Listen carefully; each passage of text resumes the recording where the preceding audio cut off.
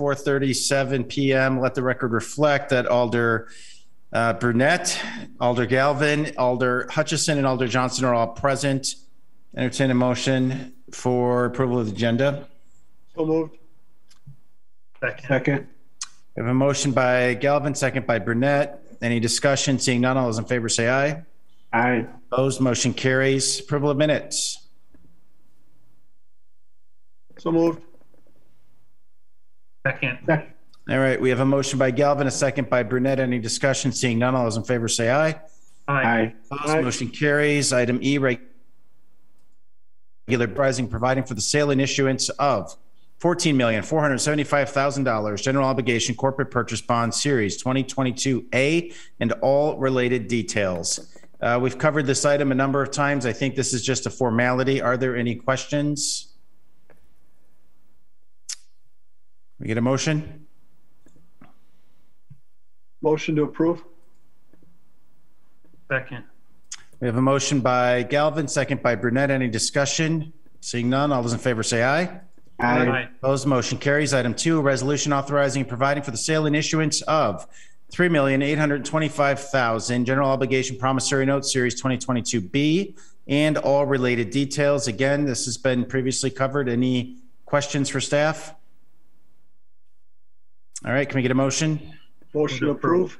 Second. All right, we have a motion by Galvin. I'm going to give the second to Hutchison. Even though he's a little slow, I'll give it to him. Any discussion? Seeing none, all those in favor say aye. Aye. Reconsideration with possible action of approval on the renewal of the City of Green Bay copier lease agreement. Staff? All right, thank you. I am going to look to see if our procurement manager is on the line. I am not seeing him on the line at the moment. Basically, it looks like we're getting a good deal on printing black and white and color copies. Yep, it's a new contract. We are going to be getting some new equipment, and we're changed the process. We used to have it where they would bill us on a monthly basis, and then in October, which is a terrible time for budget time, we would get the true up to see really what happened throughout the year. And so we're going to go back to actually getting billed actuals during the month. So we'll know halfway through the year if we have a department that maybe is going over or having some issues. But yeah, rate wise, because their contract that the pricing had come in much better, and again, our new procurement manager kind of worked a deal with them, and it's going to actually save us some money over time, over the 3-year contract. I mean, to me, this just looked like pretty standard time for a renewal. Yep. Cost of doing business. But I mean, if there's any other questions. Motion to approve. Second. All right, we have a motion by Galvin and a second. Any discussion? Seeing none, all those in favor say aye. Aye. Opposed, motion carries. Item 4, for consideration with possible action on a request to approve a bid award for the official newspaper of the City of Green Bay to the lowest responsible bidder, which is Press Times. Staff? Again, I thought our procurement manager was going to speak to this, so I will speak to it as much as I can. This has been every year. This is an annual thing that needs to be done, that we have to go out for the official newspaper. Every year we have the discussion, should we, now that Press Times is a consideration, we have to decide whether or not we want to go with the Press Gazette or Press Times. And so Press Times numbers, prices is better. Their circulation has gotten a little bit larger. And so the recommendation, because they really have they had a responsible and responsive, bid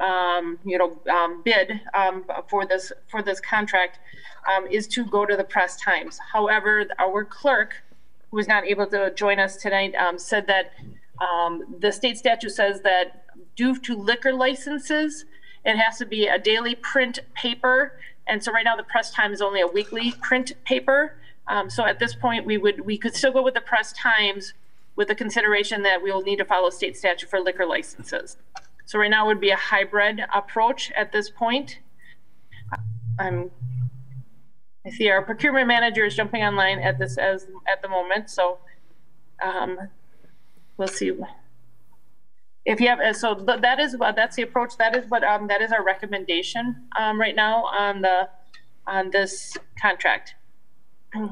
Tom, we are actually on item number 4, which is the official newspaper. I kind of explained the situation, so I don't know if alders have any questions on the newspaper.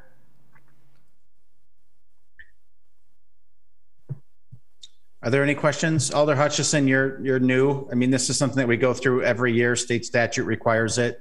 Yeah.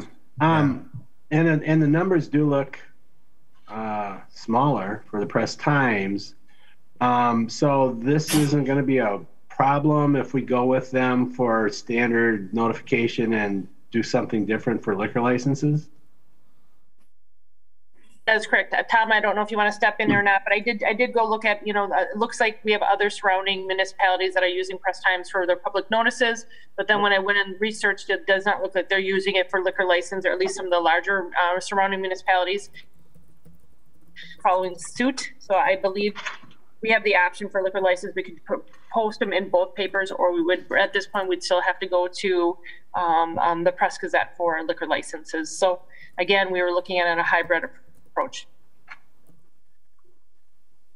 Thank you.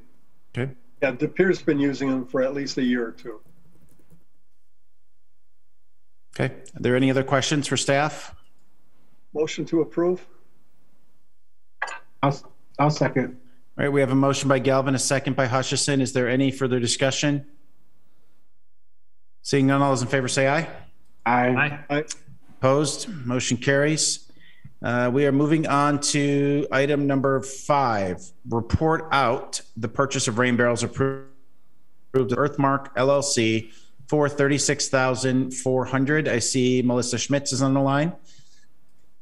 Yes, so the low bid was $36,400, and that is for the purchase of 520 rain barrels with diverter kits. And a diverter kit is what attaches the rain barrel to your downspout.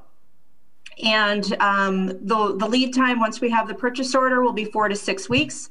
The program, this was approved with the ARPA money back in February 1st by Common Council. So this is just a report out. DPW is we're working on a registration and distribution process once the rain barrels arrive. So just a quick question. We authorized 60,000. Clearly, I assume the bids came maybe lower than expected, or we're just ordering fewer units? When that ARPA request was made, that was actually for rain barrels and a rain garden initiative.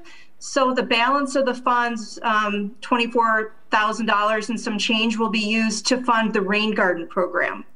Okay, and that was my question. I didn't know if it was going to return back to the ARPA fund, but you've answered that. There's a second part to this. Mm-hmm. Okay. We're still working on getting the finer points of the rain garden program worked out. There's any questions, discussion? If not, we'll entertain a motion to receive and place on file. Brian? Yes. Sorry, Alder Johnson, could I ask a question? Yep, go ahead, Alder Grant. Do we have to purchase all of them at once, or can we do by like 100 intervals to make sure we have the demand? That's not how the project was bid out, and it was actually more cost to buy in this quantity versus 100 because they are shipped in a semi from Ohio. And so the price per unit was more cost effective to purchase 500 20 barrels, and I'm fairly confident that the demand will be quite high for these. Okay, do we have a plan if they aren't all picked up, I guess? Well, we have 3 years to implement the funding through ARPA. So if for some reason the uptake is a little slow for the first summer, for this first season, typically, if that's the case, it takes 2 to 3 years to really get a program up and running where you have more of that, I guess, recognition that it exists. In social media, I don't see that we are going to be left with rain barrels on our hands. Okay, and I apologize if this was covered in a prior meeting. In storage wise, are we having any issues of? Nope. Oh, we have that all covered. DPW storing them on South Broadway. Okay, thank you. Mm-hmm. Alder Burnett? Yeah, I think the motion on the floor was to approve, but it's a report out, so would it be more appropriate to receive and Yep, place just on receive and file? place on file. Yeah, I'd make that motion. All right, can we second? I'll second. All right, we have a motion by Alder Burnett to receive and place on file, second by Alder Hutchison. Any further discussion? Seeing none, all those in favor say aye. Aye. Opposed, motion carries. Item 6, for consideration with possible action, the approval of American Rescue Plan Act allocation within the crime prevention neighborhood enhancement category for neighborhood association support for $150,000. I see Assistant Director Cheryl Rainier Wig. Oh, thank you. I'm not sure how you like me to go through this. I can just briefly run through with this. Let me just back up. The next 4 are all neighborhood-based ARPA requests. With me, I have Will Peters and Noel Halverson, and I think Kelly Armstrong is here as well, who worked with us on one of these requests. But this first one is a request in partnership with Green Bay Neighborhoods, which is our nonprofit that supports all of the neighborhood associations, along with staff. And what we'd like to do is fund neighborhood associations $50,000 each year for the next 3 years. That's the $150,000. The components of that annual makeup would go to competitive mini grants. We'd have $15,000 for that. We'd have $20,000 for operating grants. We'd like to set up a creation of a city hall academy. I know Bellevue does it, Appleton does it, but I think we thought it would be a good idea to get people works, right, from departments for budgets. So we have some money in there for that. I met with the chief of police, who's very interested in engaging our neighborhood associations on some crime prevention initiatives. And that's for an undefined program yet for crime prevention. He's got some creative ideas on how to get people more activated in neighborhoods to help with whether it's loud cars or some other things. He'd like to work directly with neighborhood associations. And then we'd also like to do some neighborhood asset building, which is basically finding out the assets you have in the neighborhood. Who lives in your neighborhood? What do they have to offer? How can we get them engaged in the boards, diversify our boards, and get more people involved? What I have, and I'm open for questions. Yeah, and you know, Cheryl, one of the advantages of inviting alders to the Green Bay neighborhoods meetings is that we know what's going on. And of course, I'm on my neighborhood association board, and I just recognize the value and impact that a lot of these have in our community. Others to the Green Bay neighborhoods meeting I've noticed that fundraising for this fund has really lagged behind what we've done in previous years. The one thing that I want to be sure is that we're not replacing what has always been raised in the past. I would be much more comfortable with this if we're supplementing what's been raised in the past. Could you speak to that? Or if we need to open the floor, just let me know and I'd make that motion. I would say we are supplementing because we are actually right now compiling and updating our fundraising. So you're right in that it has been a lot more difficult to raise money for neighborhoods. You know, we're competing with a lot of other things, and sometimes these quality of life issues are difficult to raise money for, but we have been successful in doing that. We plan to continue to do that. This is supplementing the programs that we have now.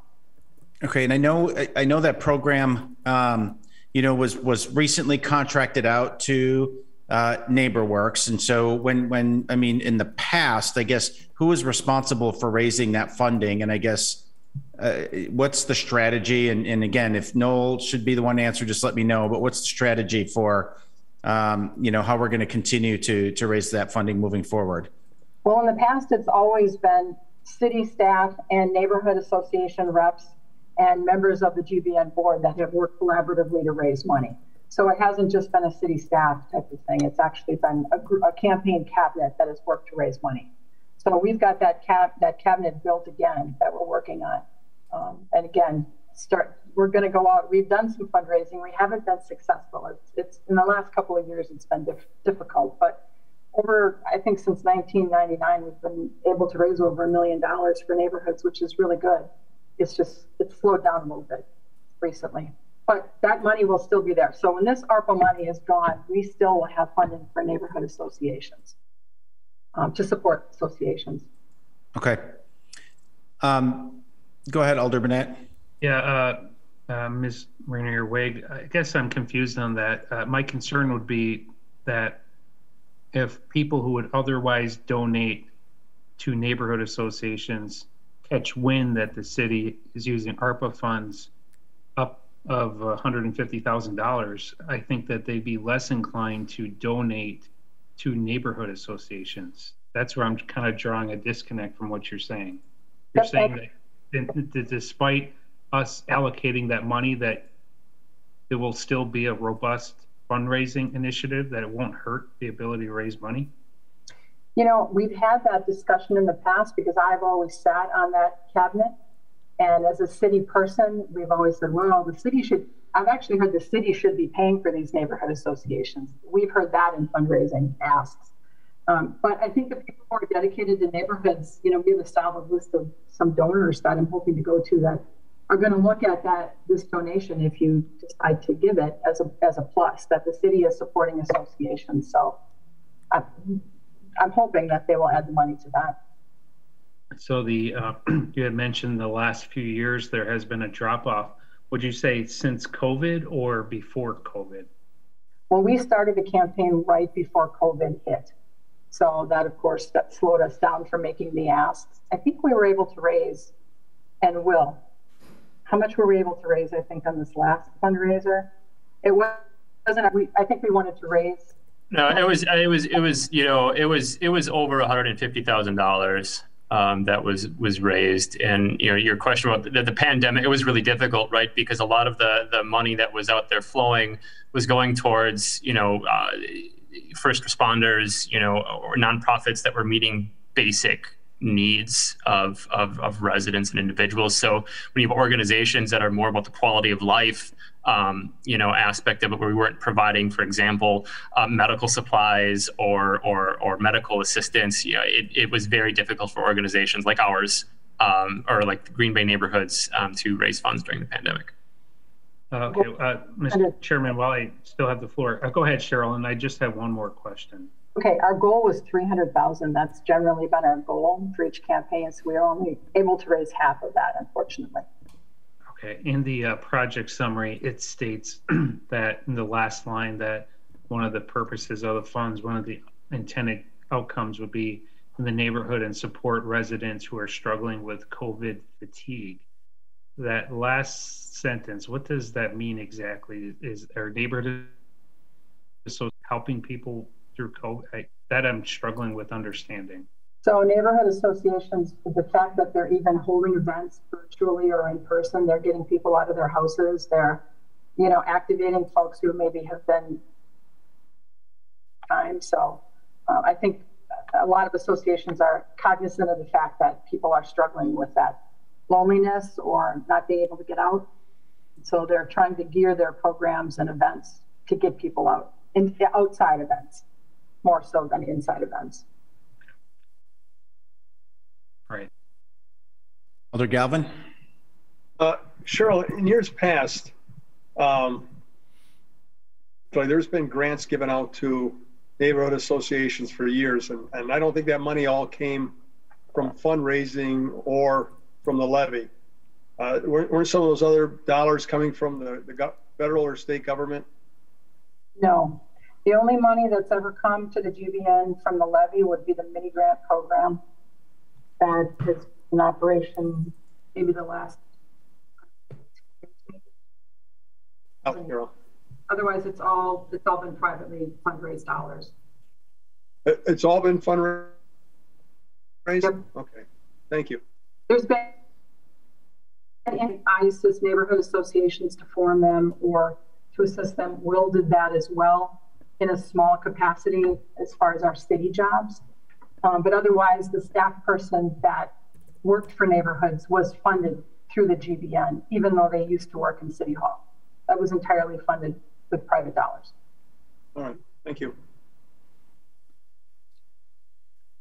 Noel, did you have anything that you wanted to add? If so, we can open the floor. You're good? Okay. Any further discussion? Motion to approve. I'll second. We have a motion by Galvin, a second by Hutchison. Any further discussion? Seeing none, all those in favor say aye. Aye. Opposed, motion carries. Item 7, for consideration with possible action on the approval of American Rescue Plan Act allocation within the Affordable Housing Development Small Business Support category for energy efficient grants for $500,000. Cheryl, is this you as well? Yes. All right, so the city of Green Bay has operated a home improvement loan program for many, many years. In fact, that's the job I started with the city, was giving home improvement loans. It's a great program. It's an interest-free loan. You pay it back when you sell and move.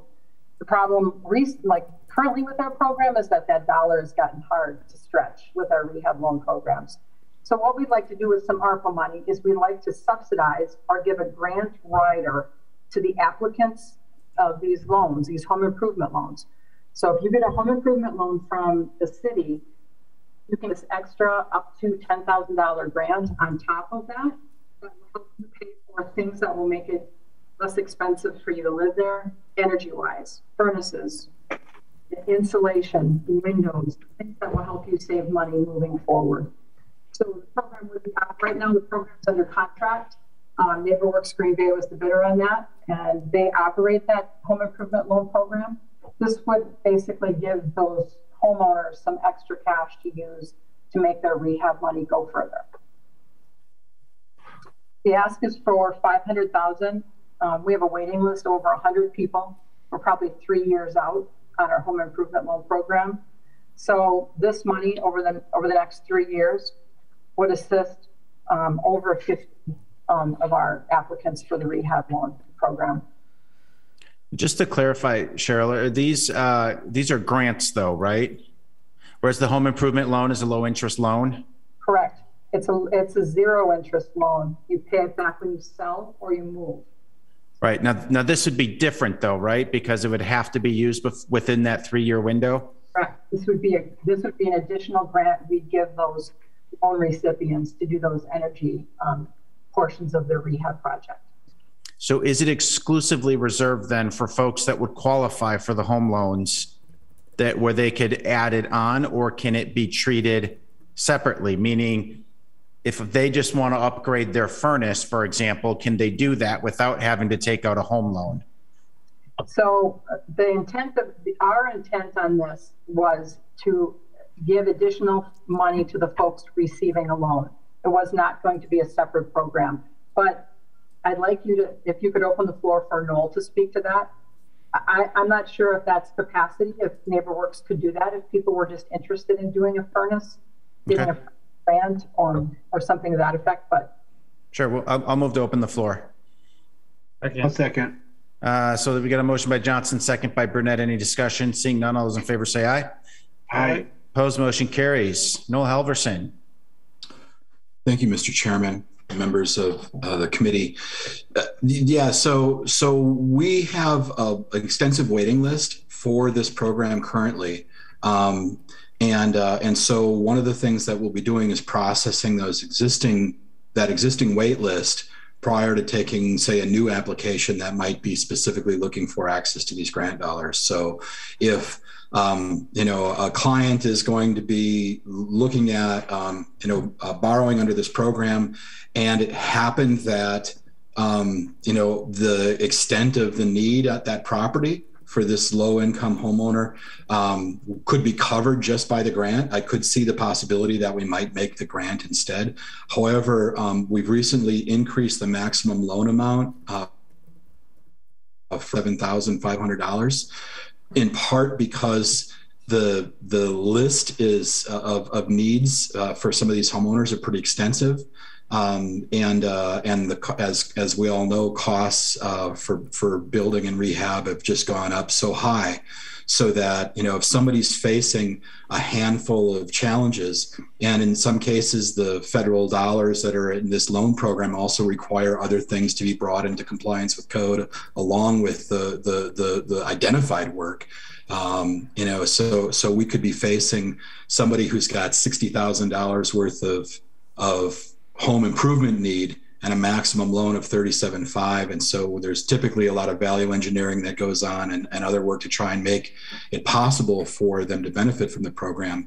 And in this case, this grant program, in addition, will allow us to look at, oh, that's energy related or that's energy related. We'll apply up to $10,000 of grant funding, borrowing, and perhaps get them qualified under the current program constraints. Any chance, Noel, that if it's paired with some of the grant dollars, that perhaps we could reduce the amount that we're issuing on the home loans so that we could create more capacity there? Technically not more capacity by volume, but more capacity in terms of users, right? Because we do have that wait list. I know I was working with a resident in my district that she got waitlisted and her basement's flooding and she can't afford a typical loan, right? So I would love to see access to more residents. Is that possible? Absolutely. I think there's quite a few of the elements. Certainly this grant wouldn't apply if somebody's bathroom was, collapsing, or the floor was rotting out, or the kitchen, was falling apart. But a hole in the roof that's letting water penetrate the building, maybe the roof is something that is replaced with this grant as opposed to with borrowing. And because a lot of these homeowners are already, struggling in terms of their loans to value, this could, by decreasing the amount they have to borrow, get the job done, as well as make more funds available to other borrowers in the community. Yeah, and I think that would be my main request of you and your organization is, working with folks in a strategic way on the deployment of these assets, because there's nothing that just makes me sit more uneasy than, oh my gosh, there's a year left in this program. We need to spend through this money quick, find ways to spend it, and so if we can be really conscious of that up front to say, hey, instead of doing a loan on the roof, let's do a grant and let's, free up access on the home loan to give to another resident who's in need. I think that would be an ideal scenario. Absolutely. And our staff, do a complete home inspection and look at this property and triage it. And we may involve our counselors in terms of, financial coaching or other, conversation about the sustainability of homeownership and other factors here. So this is a multi-pronged approach for us in terms of making sure not only do we address those deficiencies in the home, but we're setting up that household for sustainable homeownership for the long haul once they get past this current crisis with the repairs that are. Great. Alders, any other questions for Mr. Halverson? Just a quick question. What are is there a reporting feature of this? Will we be apprised in a year what the status is of the 500,000, or is it just let it go? Yeah, so I would imagine that Cheryl will devise a very capable and comprehensive reporting program for me. We currently work very closely with city staff on this. In fact, in terms of the draws on the loan program itself, those are actually drawn live from the city. Those dollars are billed from contractors, and so there's a very clear awareness by city staff at any given point where the program is. We'll have the grants running in a similar fashion. Much like the ARPA funds, our federal dollars need to be spent as well. So we make sure that those loans are going out the door. Okay, thank you. Any other questions? Anyone else from the public that wishes to speak? Seeing none, I entertain a motion to close the floor. So moved. Second. I believe we have a motion by Hutchison, a second by Galvin. Is there any discussion on closing the floor? No. Any discussion on closing the floor? Seeing none, all those in favor say aye. Aye. Opposed, motion carries. Alder Burnett on the item. Thank you. Yeah, on the item, the question I really have, it's more of a philosophical perspective, but with the ARPA funds, for the amount of dollars that we'll allocate, what's the most people that could benefit from a program? Now, this one, Mr. Halverson made a good point that perhaps some of the grants could be a lower dollar amount and that it could be more, but it is possible that 50 property owners, 50 families or individuals could give $10,000, technically $500,000 to benefit 50 families as compared to other things that those dollars could be used for. And I know we had discussed this at different times. I don't think that the program's bad.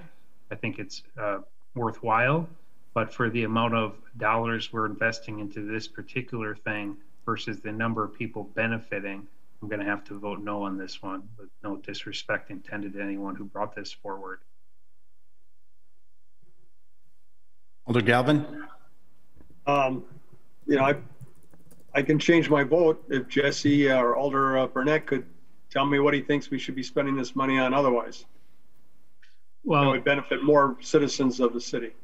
Yeah, I mean, we had discussed different projects and initiatives. We talked about some fire department things. We're not quite sure how we're going to allocate all the dollars for police services. I'm not saying it's a bad program, Alder Galvin. I'm just saying that, energy efficiency as compared to some of the other pressing needs, I'm not quite sure we could connect this towards, at least I can't, that this is connected to COVID in any way whatsoever. Now, it could be. I mean, it could be that some family members or property owners haven't been able to invest in their properties. I haven't been able to invest in my property either. I just wish that it was a little more targeted. I could change my mind. I mean, I don't have that answer, Alder Galvin. We have discussed a lot of different initiatives. Some are more worthwhile than others. I voted for some. I voted for some against some. So I don't have an answer specifically for you. All right. I thought you had something more specific. All right. No, thank you. Not at the moment. Yeah, and I think, I'd piggyback on that a little bit to Alder Burnett's point. And it's a conversation, admittedly, I've had with a few alders, and it's related more to the process of how some of this is coming forward. A little bit haphazard in the sense that, here's a month later, here's a proposal versus sort of a holistic look on what are the initiatives we're advancing and what are the ideas that are out there collectively, and maybe what are the ideas that are being left behind and never being brought to our attention. So, and I think that's perhaps maybe contributing to some of the concern that's developing around a number of these proposals. So it's kind of unrelated to the item, more of an umbrella comment. And I think we're probably going to see that discussion at council a little bit is my hunch. Obviously, we got to get through this meeting and make these recommendations to council, but might be something worthwhile for staff to consider and maybe prepare for prior to that council meeting. Alder Burnett? Yeah, just real quick, and I'm not trying to get deep into this discussion, but I am concerned about flooding.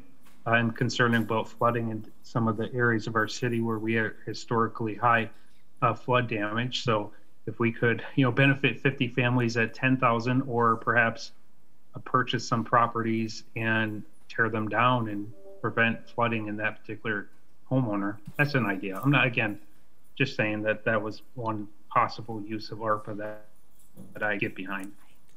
Yeah. And I think really it boils down to the fact that we're not being given options to choose from. It's just, here's a proposal, tell me yes or no. By contrast, I know the county's doing it a little bit differently, where here's sort of a buffet of options, tell us what you want to fund. It's just a different right or wrong, but I think it is creating or, kind of forcing some discussion, around what's being left at the table.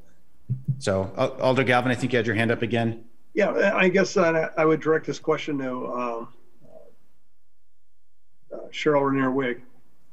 If there are some homeowners whose homes have been damaged in the past by flooding, would they be able to apply for grants and or loans? Several of my constituents have had to raise their homes higher to get above the floodplain. Would this be something where they could apply for these monies? Those are eligible costs for the home improvement loan program, so they could make an application. Okay, so if we to raise that up. So if we do approve this, how do we go about notifying people out there that these funds are available? I mean, we could say it's for energy efficiency, but how do we, do we go through the neighborhood associations?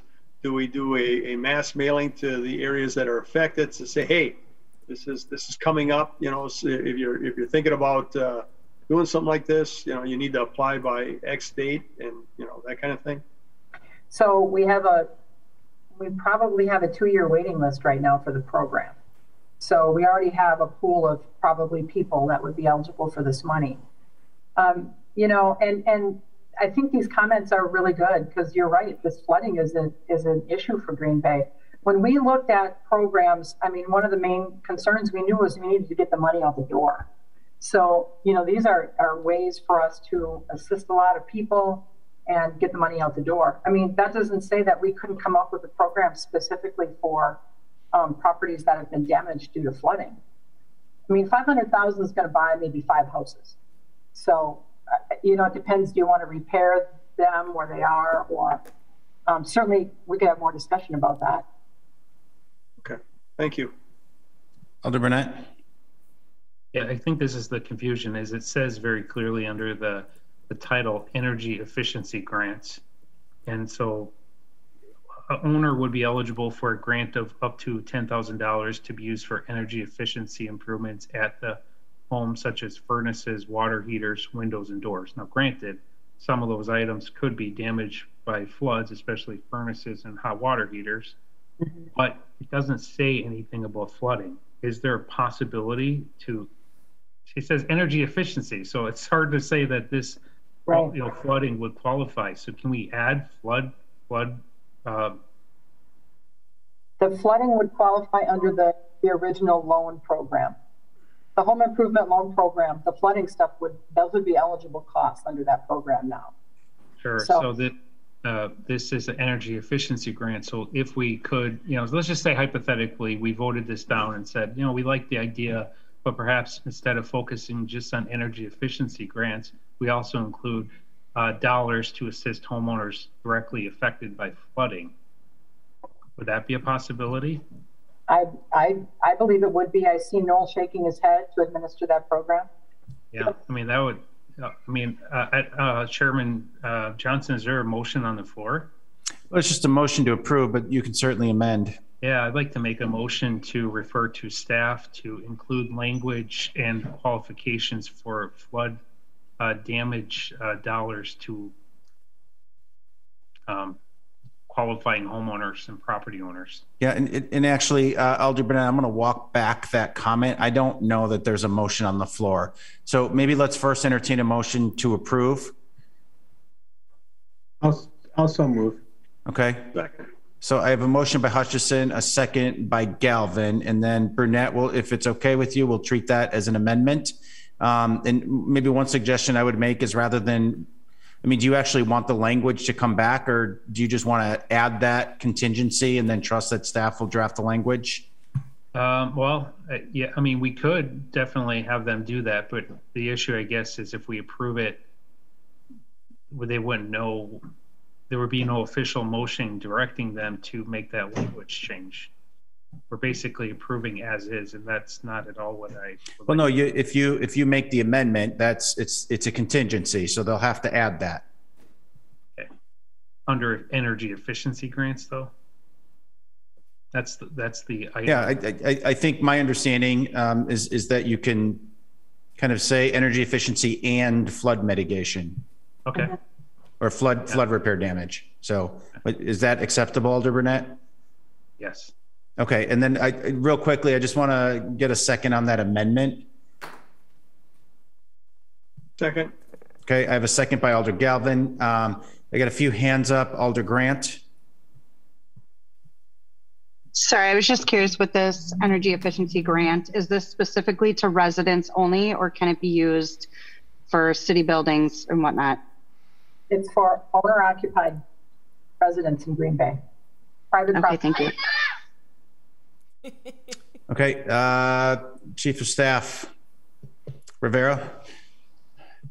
Thank you, Chair. I just wanted to remind alders that you still have the ability to suggest or submit requests for ARPA funds. In fact, we've only received 2 requests from alders since we rolled them out last year. Just as a reminder, we had 2 town halls. We had nearly 1,000 people participate via survey. We had people submit information, and then we, as you all graciously passed the framework, and we were instructed to provide elements of that framework, which is what we've been doing. And the way that these have been introduced are the exact same way we've done since the beginning of rolling out ARPA funds. So I just want to make sure that we remind folks that we really appreciate your deliberation and thoughtfulness. Every alder has the ability to submit a request. You can make them as specific as you'd like. Those guidelines are available. Susan, who is on this Zoom, can help you walk through if there are questions. I'm happy to send that out after this meeting again. So just as a reminder, we are submitting these ARPA dollars the exact same way we've done since the beginning. We've engaged the community for over 6 months to get feedback, and that we also have an opportunity for alders to provide and direct specific ARPA requests on their own, and there's plenty of money left over to be able to do all those things. So I just wanted to make sure that we were all on the same page about the process. Obviously, this committee and the council could entertain or explore other options. I think the mayor is completely open to meeting with and engaging alders. And in fact, I think this council, we've met with every single alder to discuss priorities.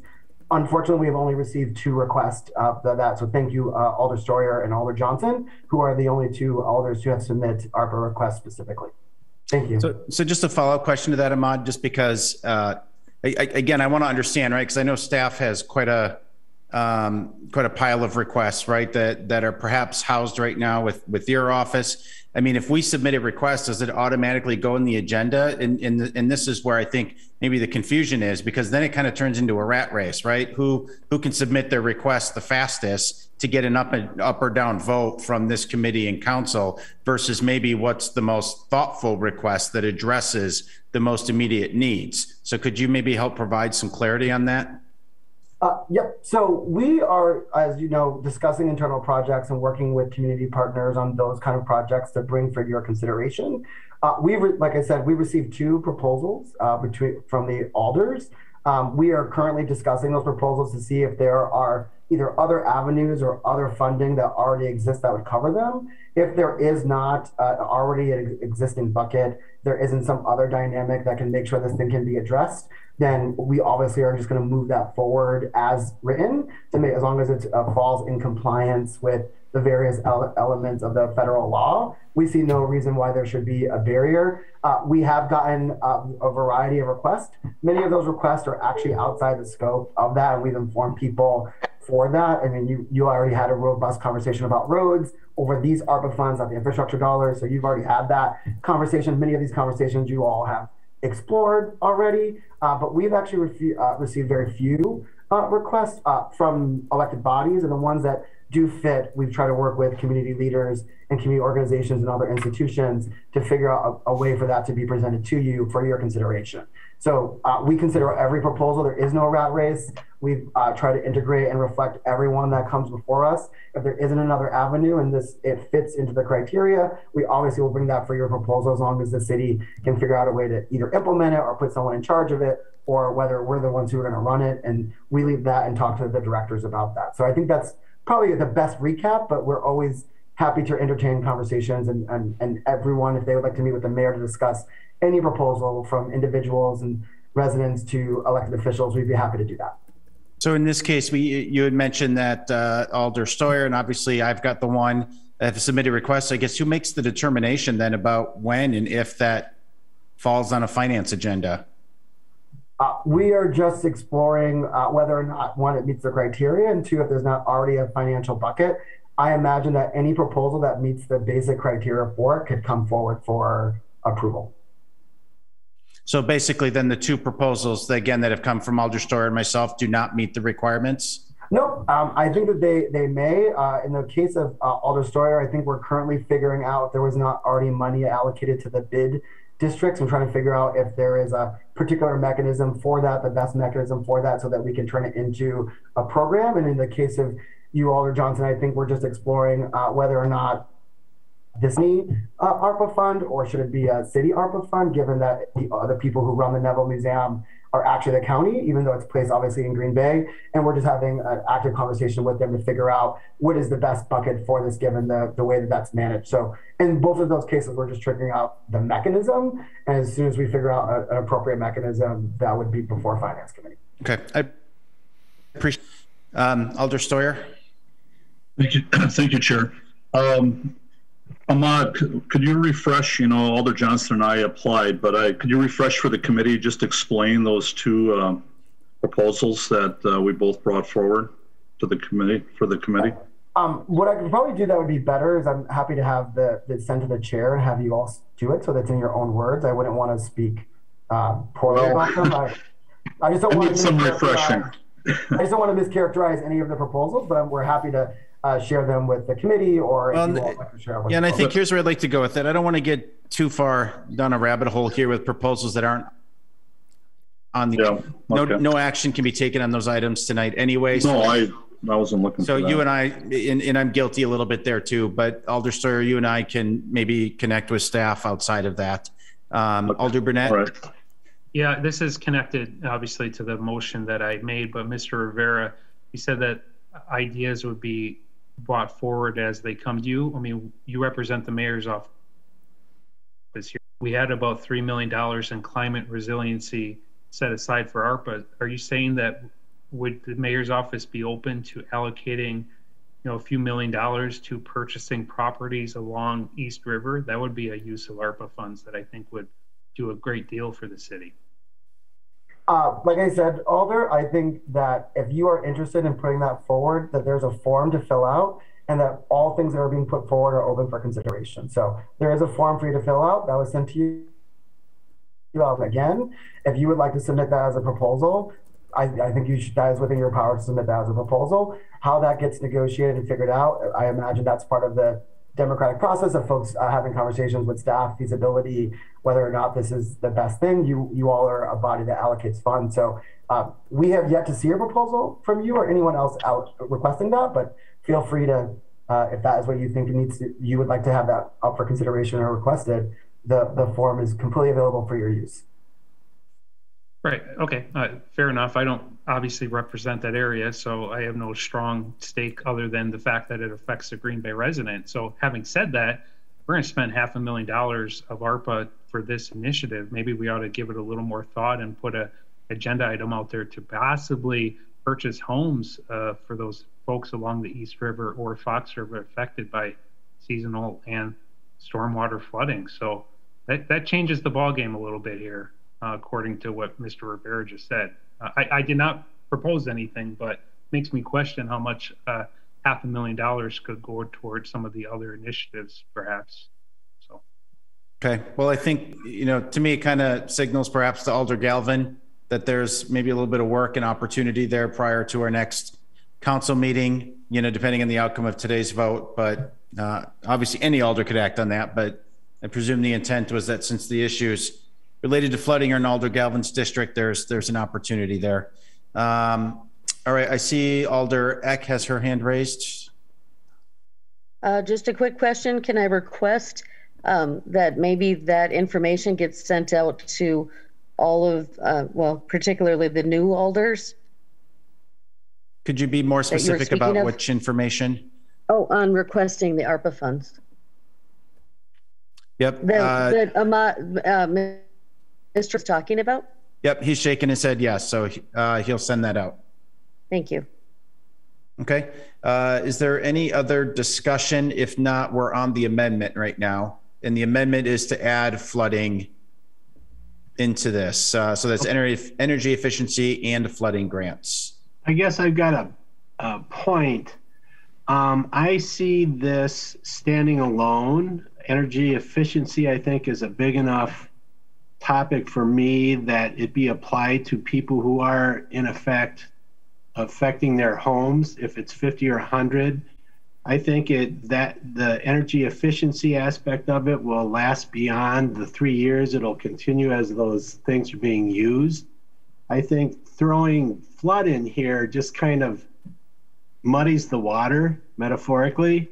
I think there's opportunities for flood. I think it's a very important issue we have to go, but I don't think taking money or taking this item and mixing it with flooding is necessarily efficient. That's my point. So I'm against the amendment. Okay. Any other discussion? All right. So again, we're going to conduct a vote here, but it's on the amendment only. So the amendment to add flooding. into this? All those in favor say aye. Aye. Aye. Opposed? No. That's 2-2. Motion fails for a majority. We're back to the original motion, which is to approve the item as presented. Is there any further discussion? Move to approve. So there's already a motion on the floor. Oh. Yep. So just be if there's any discussion. All right. Seeing none, all those in favor say aye. Aye. Aye. Any opposed? No. And I was an aye on that as well. So motion carries 3-1. Item number 8 for consideration. No, I scrolled too fast here. For consideration with possible action, the approval of American Rescue Plan Act allocation within the Affordable Housing Development and Small Business Support category for curb appeal program for $300,000. Staff. And if I could just add one thing, Alder Brunette, we'd be happy to take a look at some flood money and issues and that type of thing. I think that's important. And as our department, we could take a look at that because we have all that info, what houses are affected and that type of stuff. So for the ARPA, with the ARPA funds, you mean? Yeah. If that's what you'd like to fund with, we can do some research on it, I guess, to find out how many houses are affected, right? I think we've been working with Alder Galvin on establishing what houses are actually in the floodplain and those types of things. So we can do some research on that. All right, curb appeal. This is a program that we've been able to run for a number of years, but unfortunately our 437, our neighborhood enhancement fund, is we're no longer funding that program anymore. Curb appeal is a grant program that allows owners to make exterior improvements to their property, like driveways, landscaping, painting, trim, those kind of small things that can make a neighborhood look not so great. It's really if you're familiar with the broken windows theory of things, right? You fix that one window and then everybody fixes the windows. So that's the whole concept behind the curb appeal program. So this is for property owners to make exterior home improvements. The grant is $7,500 to cover those costs. Historically, the average grant's about $4,000. It's kind of a reimbursement. They come up with the money, then we reimburse when it's completed. We've done 29 of those grants in the past. With this funding source of $100,000 for the next $100,000 each year for the next 3 years, 75 properties roughly would be able to be improved on the exterior. We would only operate within the census tract areas, and it'd be administered by our staff internally. Is there a match requirement? There was a match requirement on the original curb appeal program. It was a 25-75, but I think in efforts to get the money out the door, we just made it into the $7,500 grant. Could add the match back in if you wanted us to. Yeah, I think there's got to be some skin in the game. I don't think we should just be shelling out money to anybody who just signs up first. I think can you maybe give us some overview on the? I know there was a curb appeal program that was introduced with the shipyard, with the neighborhood reinvestment strategy, which is oftentimes confused with just the shipyard site itself. Those are two separate initiatives. But could you tell us again what the match requirement was in that program? Well, that was the 75-75%. Okay. 2,500. So what was the 25%? What was the cap on that program? It was $7,500. I think. Well, I take that back. Will, I think it was a little higher, wasn't it? Yeah, it was a little higher. 8,500, I believe, was the max. There was 3 categories that homeowners could apply for. There was landscaping portion. There was a portion that would cover concrete, so sidewalk and driveway, and then there was, I believe, maintenance. Look what I found on my desk. Look at that. That has all the details in there of that curb appeal program. So there was a cap for each category. See, people make fun of me for having a messy desk, but when you have a messy desk, everything's right where you need it. That's right. And that was a very successful, the Shipyard District was the pilot area neighborhood for that program. It was very successful. in creating an impact. And in fact, we really received a number of phone calls from even outside of the area. The word spread fast of the existence of that program, because really that's a program that isn't covered by any other program that we have as a city or as other service provider nonprofit has in the community.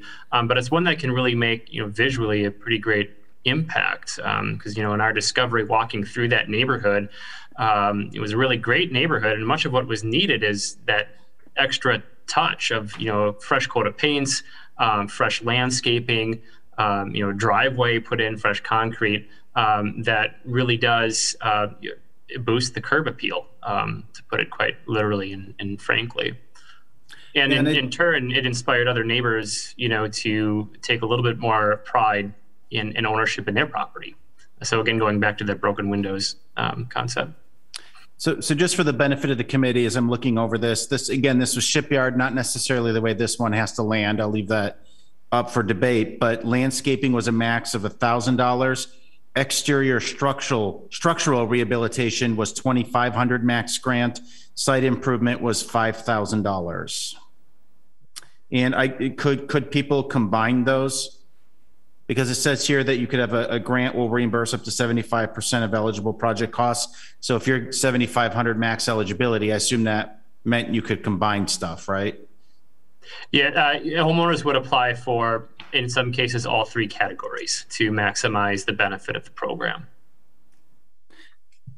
Okay. There are questions from other alders? Oh. Alder Galvin? Not really a question, but just a comment. I like the idea of the homeowners having some skin in the game. I understand that some people are hurting out there. They've been hurting for years, and we see some of those properties, and I've had some of those constituents reach out to me in the past, and I'm happy that we do have some programs in place, and I think this one will definitely help out. But I would like to see that they do have something in it. Just like you said, there's pride and ownership. So. I back that. Yeah, I think, unless there's any other discussions or thoughts, I would like to see this mirror what we did with the Shipyard. If from what I'm hearing from staff, that was a successful program. I'd like to maintain what was successful rather than, eroding at it and eroding in the sense that we make it too accessible where, I think, and I've said this from the beginning with ARPA dollars, we should be finding every way that we can to leverage the investment so that, a $300,000 investment here turns into $1 million because of private investment that matches it. So, so that way, I would offer that up as an amendment that we have the program mirror exactly what we did with the Shipyard, which again had the $1,000 for landscaping, $2,500 for structural, $5,000 for site improvement. And then it would be at a minimum of a 25% match.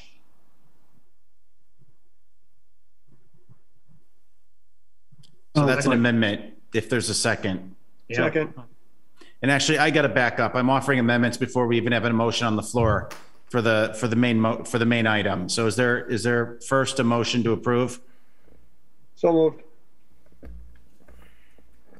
I'll second it. We have a motion by Galvin, a second by Johnson. And then I would make that amendment. As I stated before, Alder Galvin seconds the amendment. That's what's on the floor right now. Any discussion on the amendment? Seeing none, all those in favor, this is a vote on the amendment only. All those in favor say aye. Aye. Opposed, motion carries. Now we're back to the main motion as amended. Any discussion? All right, all those in favor say aye. Aye. Opposed? Motion carries. Item number 9, for consideration with possible action, the approval of American Rescue Plan Act allocation within the Affordable Housing Development Small Business Support category for Great to Be Home program, $4,000. Staff? This is my last one, Deanna's getting a nice break over there. And actually, I'll need to have Noel help me out on this one because they administer this program. So we've actually been working with Kelly Armstrong at the Chamber and a housing group to look at ways to incentivize people to move into the city of Green Bay. So right now, NeighborWorks operates a number of down payment assistance programs, but what we really wanted to do was incentivize our larger employers to basically put some money into a pool that could revolve, that would assist their employees to be able to purchase properties in the city of Green Bay. So, and it's actually, I think it's on the agenda, it's actually Great Being Home is the name of the program, down payment assistance program. We'd ask for $500,000 over a 3-year timeline. And that program would be, the eligible buyers would be employees of the city of Green Bay, employees of Green Bay headquartered nonprofits and small businesses less than 25. And then it'd be eligible for the larger employees who donate into the program for their employees to participate. There's a number of requirements if you're going to use this money. You have to go through some home buyer education. You have to make sure that it's a single family or a 2-family. It's got to be owner occupied, serving as the primary residence. If you are a buyer above 80% of median income, you would have to purchase your home in a qualified census tract. So in the efforts of trying to mix income in our neighborhoods more, we'd like, if you're above that 80%, to be purchasing in a qualified census tract area. And with that, I know Kelly is here and Noel is here. I'd like, if you could open the floor. Yeah, I would move to open the floor. Second. All right, we have a motion by Johnson, a second by Galvin. Is there any discussion? Seeing none, those in favor say aye. Aye. Opposed, motion carries. Noel or Kelly, either of you or anyone else for that matter would like to speak to this item? Sure, I would yield the floor to Noel first, and then I'm happy to make a few comments about it as necessary. Sure. Thanks, Kelly. Thank you, Mr. Chair, members of the committee. As Cheryl mentioned, we do operate a number of down payment assistance programs, including employer-assisted homeownership programs that have traditionally followed a model where we have an employer putting up matching funds to make a larger loan for down payment and closing costs to assist employees to purchase homes. And we've got a number of major employers in the area who've participated in that program for a long time. For some of them, it started as a retention tool to keep employees at their company from jumping to another company. They would forgive their loan after some period of time of the employee remaining a homeowner and employed with the company. However, now it's becoming an attraction tool for a number of employers, thinking about how to get people to come to our community and to work at their plant or work at their place of employment. And so we explored some programs around the region, including a program in Wausau and elsewhere, and looked at a way to incentivize people who may come to the area, live and work here.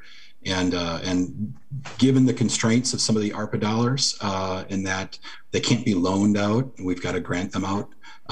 That's part of why we're looking at this program to add some potential assistance to a down payment loan. So somebody might be getting a no interest deferred payment second mortgage loan in addition to a $5,000 grant to help clear the hurdle of homeownership. And as Cheryl mentioned, right, the City of Green Bay employees, employees of companies and not-for-profits with less than 25 or fewer employees, those will be eligible participants in this program. And then for those larger employers, we'll be looking at creating some new partnerships along the lines of some of our existing ones, where we'll be asking them to either make a matching grant to their employer, or a matching deferred loan that they would forgive after several more years of owner occupancy and employment with their company, to help leverage these ARPA dollars into more impact and more homeowners in the community. Awesome. Thank you, Noel. So if you don't mind, I would just add, so my name is Kelly Armstrong, Vice President of Economic Development for the Greater Green Bay Chamber, and I appreciate a moment of your time. Some of this work has come out of our housing working group, which is a working group of our Diversity, Equity, and Inclusion Task Force. So looking at housing through a diversity lens. And that's why I think you'll see that you have not only the small business component, because as we're in this war for talent, businesses of all sizes are looking for people. And we're actually in the process of getting ready to launch a benefits survey across manufacturing. And what we'll see is just the variation of what employers are offering for benefits. And they're starting to get really creative. And this is another creative opportunity for them to help retain their workers here in the Green Bay area. So the small business component is great because most small businesses don't have the funds or resources to be able to provide those types of programming and benefits for their employees. And what a great way to keep people in the city of Green Bay. In addition to that, you have the larger employer piece that has a matching component, which then again, as you requested, you like to see that these dollars are leveraged with private investment. So these would be private larger employers that are then leveraging and matching that $5,000 piece and giving their potential employee an option to have up to $10,000 for their down payment assistance. The other thing that's really important to note about this is that as people think about housing, we always think about affordable housing, affordable housing. Well, affordable housing is what's affordable. And what's affordable for me is different than what's affordable for you or anyone on this call. We all have different levels of what that affordable housing means. And so we're not just talking about people that are below poverty levels. We're talking about actually one of the major needs that we have in this community that we see across the region is that need for that first-time home buyer. And they're not necessarily in meeting those poverty guidelines, but think about the young folks that are maybe in their first or second job, making about $40,000 a year. Let's say you're married, there's two of you, you're not going to qualify for any of those affordable housing pieces, but you also are going to struggle to raise $10,000 for your down payment assistance, right? And I won't even get into what the housing market looks like right now. It's crazy. So this is a unique opportunity and certainly a way to leverage the ARPA dollars with private investment and for the city to be a partner with the business community and provide an avenue for employee retention. And these are solid paying jobs. So I appreciate your consideration. So two things real quickly, and I neglected to do this earlier when we opened the floor, but Noel and Kelly, could you both just state your address for the record? Noel Halverson, 2443 Deckner Avenue. Do you want my business address? Yeah, just any address is fine. Sure. Kelly Armstrong, 2701 Larson Road, Green Bay. So Kelly, for someone maybe who doesn't normally come to these meetings, that is a requirement when you speak is the name and address. So sure. So it's don't think it's totally weird. Off the top too. So I do have a couple of questions, but first I want to open it up to any other members of the committee that might have questions for speakers or for the folks that spoke to this item. Okay, then I'll fire away. Kelly, you talked a little bit about the potential for some match from larger employers. Could you maybe speak to that a little bit about how put together is that proposal? Because again, I go back to the point when it makes wanting to leverage investment. Mm-hmm. I'd love to know, I guess, if that's kind of a real tangible thing right now, or if that's still relatively nebulous. Yeah, I think it's super tangible. There's actually precedent already with another program that Noel runs. And I'm sorry, I'm not going to know the name of that off the top of my head, but there are employers already that provide a level of assistance. But it's what we'd like to do is expand that and scale that. And this is a great opportunity to do that. We've had some preliminary conversations with some businesses. And so we know there's interest, and I think it's just a matter of saying, hey, these dollars are available and being able to offer it as a partnership. How do you feel about having a requirement in there that, and I know staff's going to shake their head no, that this can't be done, but hear me out. How do you feel about a requirement that says you need to stay in your home for X number of years or the grant must be repaid?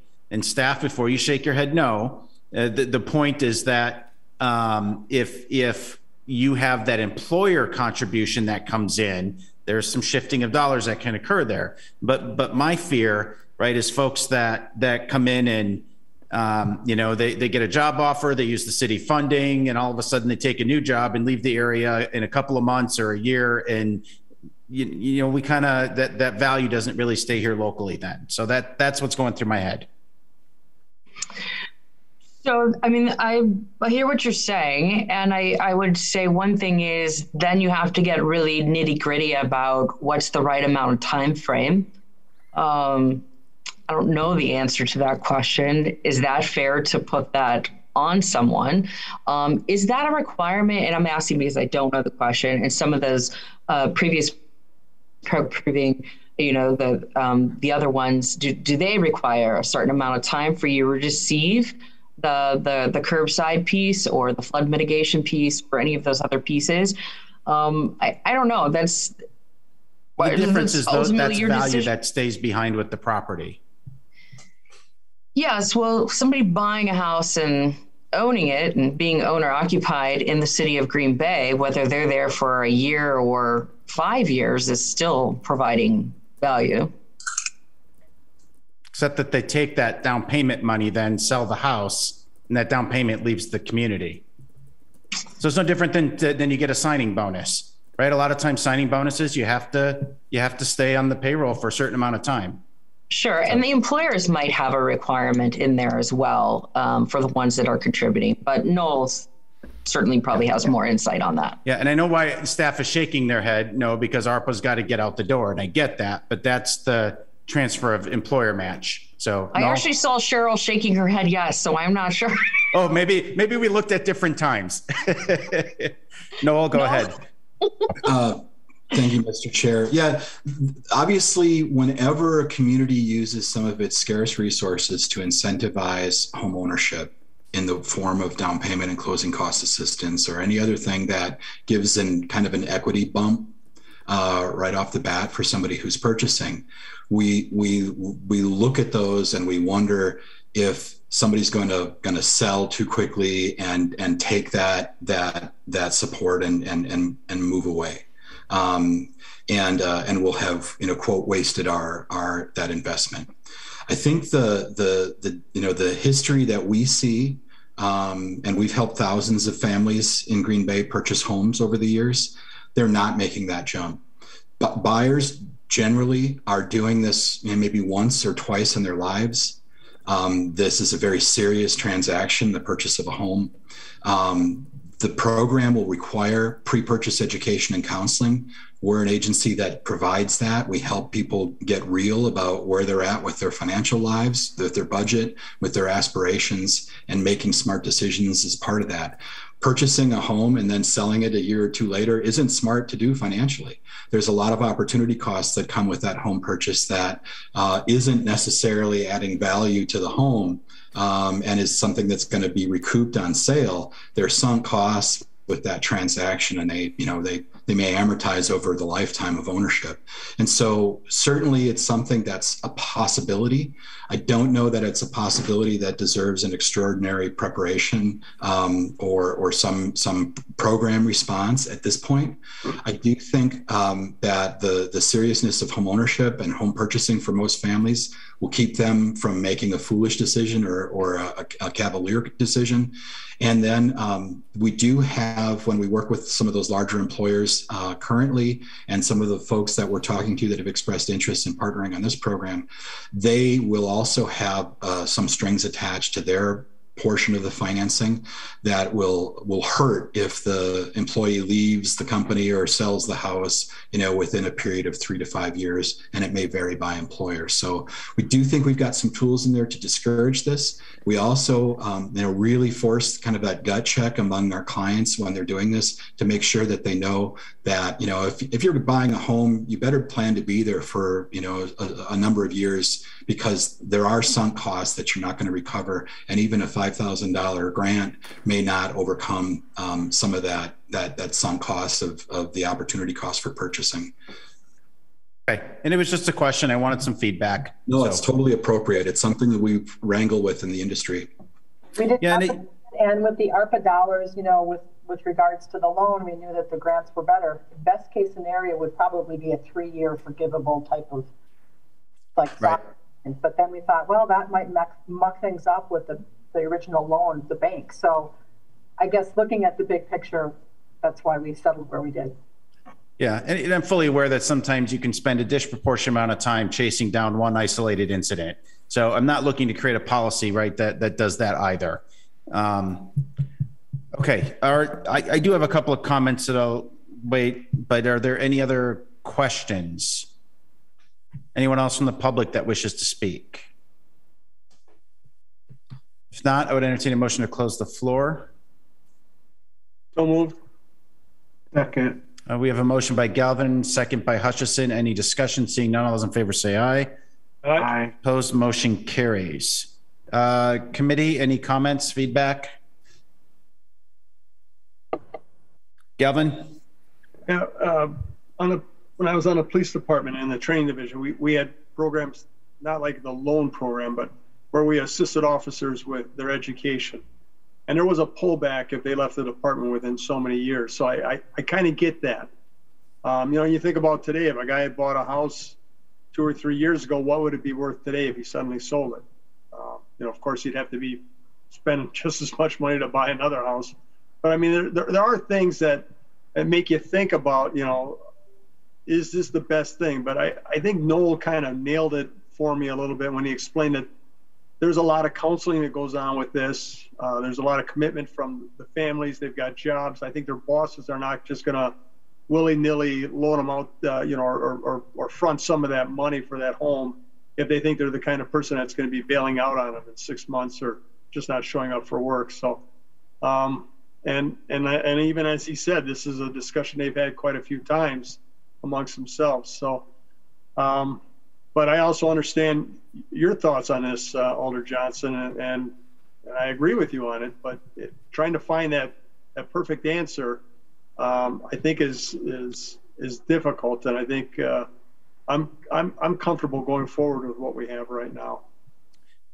Yeah, and I would maybe just a couple of thoughts, Alder Galvin, to that point. You know, to me, it's kind of an issue that occasionally comes up is the topic of residency requirements. And I think in this marketplace, I think that, quite frankly, is just not a good idea right now. But that said, this kind of creates a nice carrot versus a stick, type of approach where you're giving an incentive to folks to want to relocate within the city of Green Bay. So I think that's a really good thing for the city of Green Bay as an organization. Now, it's interesting because obviously our housing market is really plagued by short supply right now. So in essence, we're just kind of shuffling the dollars around. And I don't know that unless you're buying a rental unit and taking it off the market, that you're doing anything to increase home ownership percentage in the city. So one thing that I'd like to see, and I don't want to handcuff this program. So more so it's just saying, hey, Noel, hey, Cheryl, if we could look at this, I look back at our new homes in your neighborhood program, and the city owns a number of lots. I mean, to me, a better strategy is, can we create a higher incentive to encourage more inventory in the marketplace by getting people to build on these lots that in some instances the city's owned for way too long, and then you get them back on the tax roll with the new structure as well. So you're growing inventory, you're adding to the tax base. And in the case of like maybe some really old rental units, we used to have that conversion grant program, taking a look at units that have been converted to rental units that really shouldn't be rental units, right? They're not appropriate living conditions. And I think if we can maybe kind of, I don't want to piggyback it on this, but certainly those are things that could be interconnected. And then, just a general broad statement. And Will, I know you were part of this group. Cheryl, I can't remember if you were, but it was like Titletown something we started out as, right? Working with Titletown Transformation. Yeah, Habitat and NeighborWorks. And this was an idea that we had talked about. unfortunately, there just really wasn't any funding available at the time, right? I mean, to pursue something like this. And it ultimately morphed into the Shipyard Neighborhood Investment Strategy. So broadly speaking, these are good programs. They work elsewhere. It's a market transformation that really kind of helps us find unique ways to attract talent to our community. So I'm broadly supportive of it, but I'd like to see some additional support come down the road for conversion grants and new homes in your neighborhood. In the last comment that I just, more of a question than anything, any feedback from staff or even the committee members about folks that might use this program and the Curbappeal grant program? I mean, do you see any need to separate those, where if you do one, you can't do the other? Because obviously you can create a really nice nest egg if you know about the programs. Just open to feedback, what other folks think about that.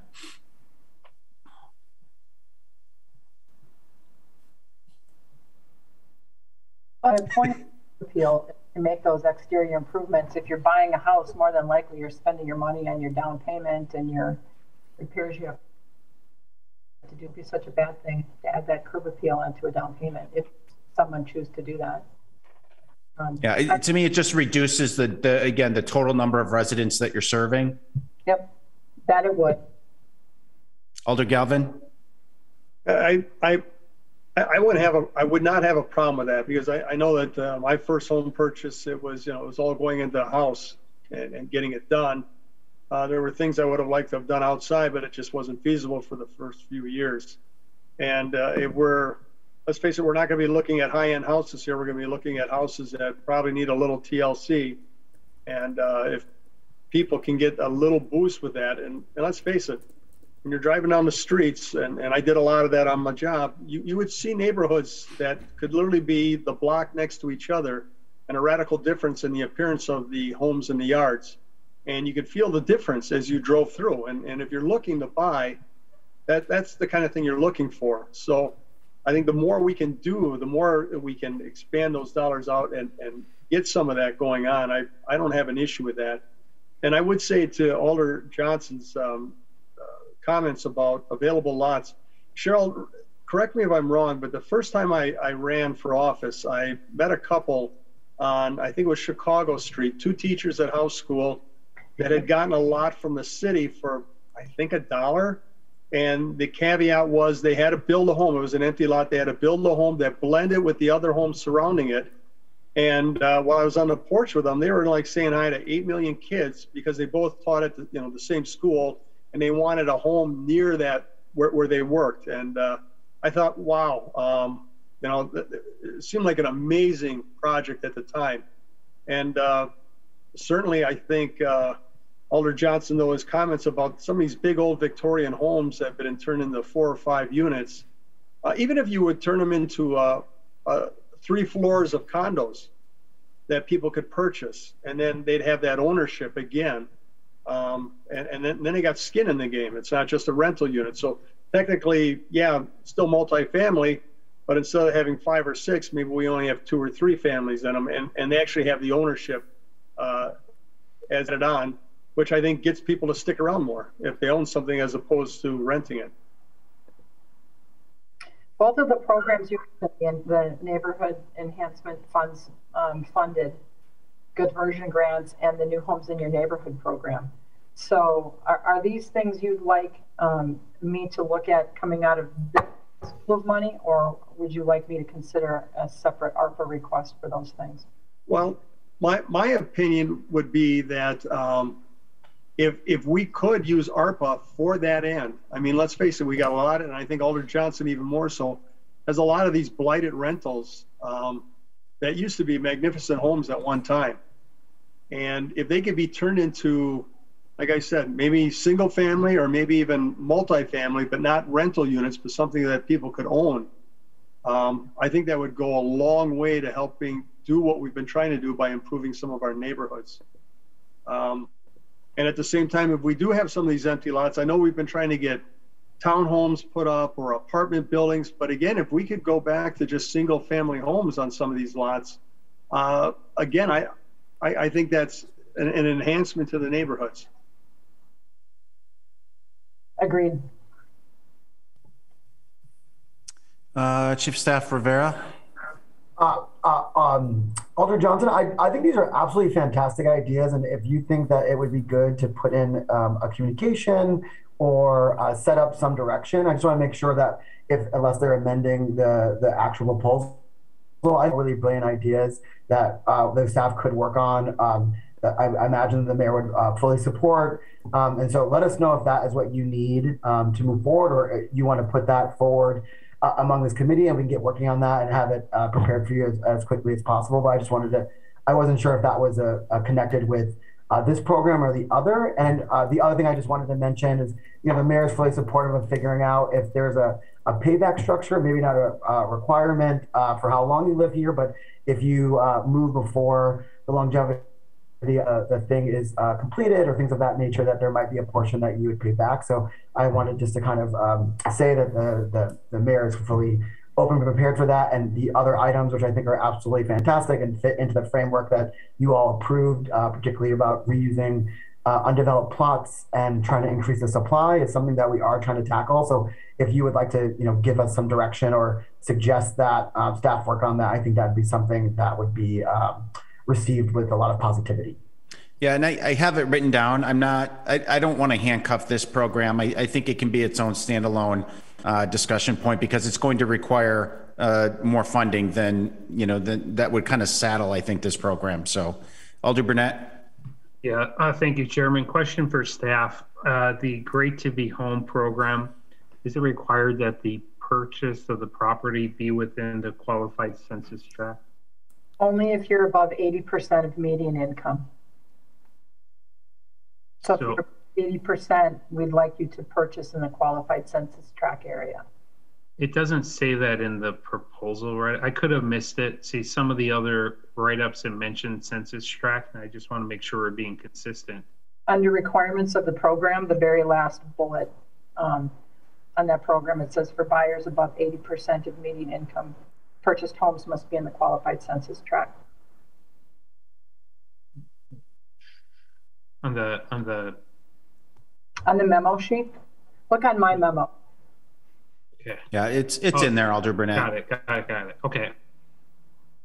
I the sheet. Okay, as long as it's in there, I just want to make sure we're being consistent. Okay. All right. Is there any further discussion on this item? All right. Seeing none, all those in favor say aye. Aye. Aye. Opposed? Motion carries. Just a legal question, Attorney Bungert, and of course, if other staff wants to chime in. We have one of our speakers has a commitment. Is it possible to amend the agenda after the agenda has been approved? Would just be a motion to reconsider? Don't do that. Sorry, I had to mute. Yes, we can do a motion to reconsider approving the agenda and then go back, and then it'll be as if the motion never happened. Okay, committee, if you'd indulge me, I would move to reconsider the approval of the agenda. So moved. All right, I think I made the motion. Burnett did a second. Any discussion? Seeing none, all those in favor say aye. Aye.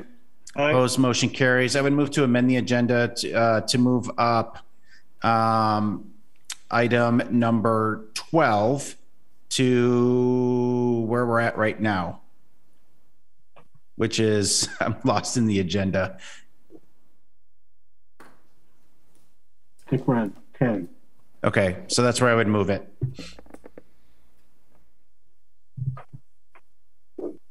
That's an amendment. Is there a second? After 10, I'm sorry. Go ahead, Kelly. Tell me where you want it. We're going to break rules. I'm all about it. Thank you. You wanted 12, do it right right? after 10. Yes, if you could move 12 right after 10. 12 after 10, that's my motion. Thank you. Excuse me, ma'am, you need to mute yourself. I'm teasing. Okay, did someone second that? I'm sorry. Sure, I'll second. Okay, so there's a motion by Johnson, second by Hutchinson. Any discussion? Seeing none, all those in favor say aye.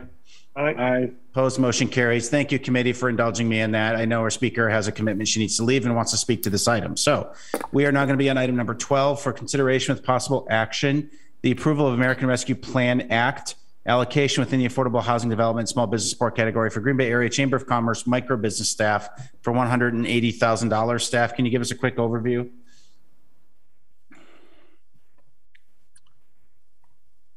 Director Stechel, is that you? Yep, I can jump in on that one. Absolutely. We've been working with chamber staff to develop a kind of a staffing resource to assist minority-owned businesses here in the city.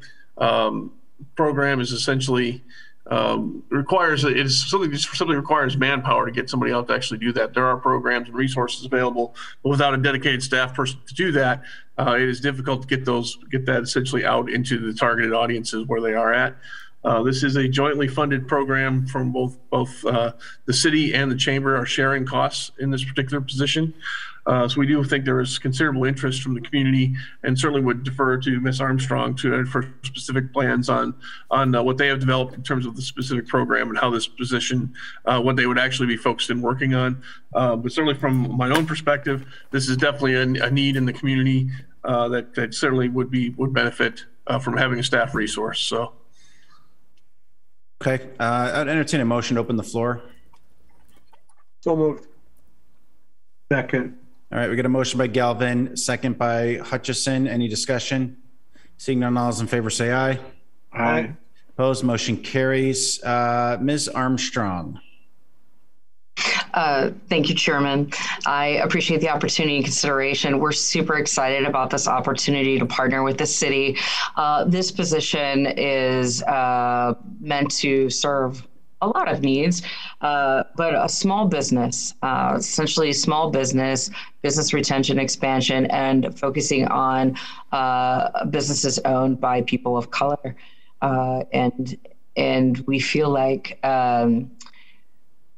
this is an ability to bring resources to folks. So one of the things that we see in the marketplace is we have a lot of business resources and partners and relationships that we've built, obviously with the city as well, but SBDC, SCORE, all of these other businesses and resources are here. A lot of them are free services that are available. And as much marketing as you can do, it's not as good as having someone going door to door, knocking and meeting with these businesses, building the relationships, and helping them understand what resources are available. That would include any additional grants that the city offers, but also just bringing the resources that are already available to the businesses, small businesses that are in the city of Green Bay. So we're excited about this opportunity. It would be one designated person that would be out building these relationships and just seeing the growth. Obviously, you all have seen the census numbers and growth in our populations of color, and making sure that we're serving all of the businesses in our community is of vital importance. And so I appreciate the opportunity for you to consider this position, and happy to answer any questions. Kelly, I have one question for you as a former chamber employee. Obviously, I'm very familiar with how chambers work, and oftentimes they are membership required organizations. Will chamber membership be required for individuals to access this programming? No, it will not. So we're going to treat this just like we do our business retention expansion, which right now currently focuses on industrial manufacturing only. And that is independent of chamber membership. We meet with over 160 businesses a year and connect them to resources, help link them to whatever is needed by that business. This would be the same operation. So it is agnostic of membership. And it is solely focused on small businesses and just meant to bring those resources to those small businesses and really empower them. Because a lot of times too, especially when you're starting a small business, you don't know where to start and it's hard to come ask for help. So technically these small businesses could come to us right now and we walk through our door, but they have to walk through the door. This gives us the opportunity in partnership with the city to be able to meet them where they're at. And that's a huge differential. And will this position operate within your department? Yes. Okay, perfect. Any other questions, Alder Burnett? Yeah, thank you, Ms. Armstrong. I just want to make sure that the program is entirely inclusive of everyone. I know there are some target demographics in the document, but I mean, those demographic groups could include, in my opinion, people who are disabled or poor, homeless, blind, deaf, lower educated people. I just don't like, the effort to serve marginalized populations that other perhaps marginalized populations that maybe aren't as visible, perhaps, that they somehow feel excluded from the program. Can you just ensure me that there will be complete inclusion for all community members who want to access this program? Yeah, absolutely. I'm not sure how to articulate that, but when we look at businesses, we meet with everyone. So there isn't a filter that says we can't meet with you. And so I would just say our normal course of work in meeting with businesses is inclusive. So yes, that won't be a problem. In the document, though, it doesn't necessarily say that. So if we're going to allocate city dollars through ARPA, I just would hope that as the project gets a little more defined, like people who don't necessarily fit in that demographic groups that you mentioned also are aware of this program. Does that make sense? Sure. Yeah, I mean, we will do our best to make sure that is the case. All right, thank you. Mm-hmm. Any other questions? Seeing none, entertain a motion to close the floor. So moved. We have a motion by Galvin, second by Hutchison. Any discussion? Seeing none, all those in favor say aye. Aye. Opposed, motion carries. I like this program. Very, very interestingly, our organization actually wrote a grant for this program to the state for ARPA dollars. We were not awarded, but Kelly, you'd appreciate this. I was with Lauren earlier today, and who works at the chamber, and I was talking to her about this proposal and made the comment that the chamber is much better situated to take this on for us citywide rather than us trying to do it for a district. But the reason we wrote the grant is because we saw the need, and we saw the businesses that we were working. I mean, you have a higher failure rate with businesses with people of color. You have higher barriers. You have, and yet interestingly, through the pandemic, the demographic that was opening the most businesses were African-American women. And so to me, Alder Burnett, I get your point. And I think there is a lot of access points for really any business, right, to programming and access to programming. I think the difference to me for this, though, is recognizing opportunity. And right now there's an opportunity that exists that isn't being very well served. And I think when you have a program that intentionally or strategically, I should say, tries to create more opportunity in areas that have barriers, and let's eliminate those barriers, I think that's really what this is attempting to do. So I do support this for a lot of reasons, but I think it's just one of those that any time that you can recognize statistically that, hey, folks who open businesses, have a 50% success rate, but if you are a person of color, or if you're a veteran, or if you are a female, and your success rate is 40% or 30% or 20%, that's a problem, right? And that's the opportunity and the gap that I think this program can work to close, because we should have everybody at that 50% success rate or whatever the numbers are. But you guys I hope you understand my point. So, all right, any further discussion? All right, seeing none, all those in favor say aye. Aye. Oh, wait, sorry, we don't actually have a motion. Is there a motion to approve? Yes. I have a motion by Galvin. Second. Second by Hutchison. All right, any further discussion? All right, all those in favor say aye. Aye. Any opposed? All right, motion carries. Moving on to 10. What are we on? Item 10, right? Yeah. For consideration of possible action on a name change to the American Rescue Plan Act allocation within the Affordable Housing Development Small Business Support category for the Accelerator Program for $40,000 approved by Common Council in February 2022. Staff? I can take that one, Mr. Chair. This is essentially an administrative change, essentially. The program is not really being changed. It's just kind of who the chamber is utilizing to implement the program. They're just kind of wanting to reflect the fact that it is not specifically tied to going forward to the Blueprint program. But they will continue to basically operate a business accelerator. They just wish to make sure that it was accurately reflecting the fact that they may have a different contractor providing those services. So staff is certainly in favor. No other changes to the program as presented. And if I recall, the Blueprint was, let's call it more or less the equivalent of a franchise, right? A couple of guys out of Milwaukee. So just might look at a different partnership than to run that program. Exactly. Yep. Okay. Any discussion? Motion to approve? So moved. Motion approved. All right. We got Hutchinson with a motion, Galvin with a second. Any discussion? Seeing none, all those in favor say aye. Aye. Opposed, motion carries. Okay, item number 11, for consideration possible action, the approval of American Rescue Plan Act allocation within the Affordable Housing Development Small Business Support category for homelessness Blueprint staff for $90,000. Staff.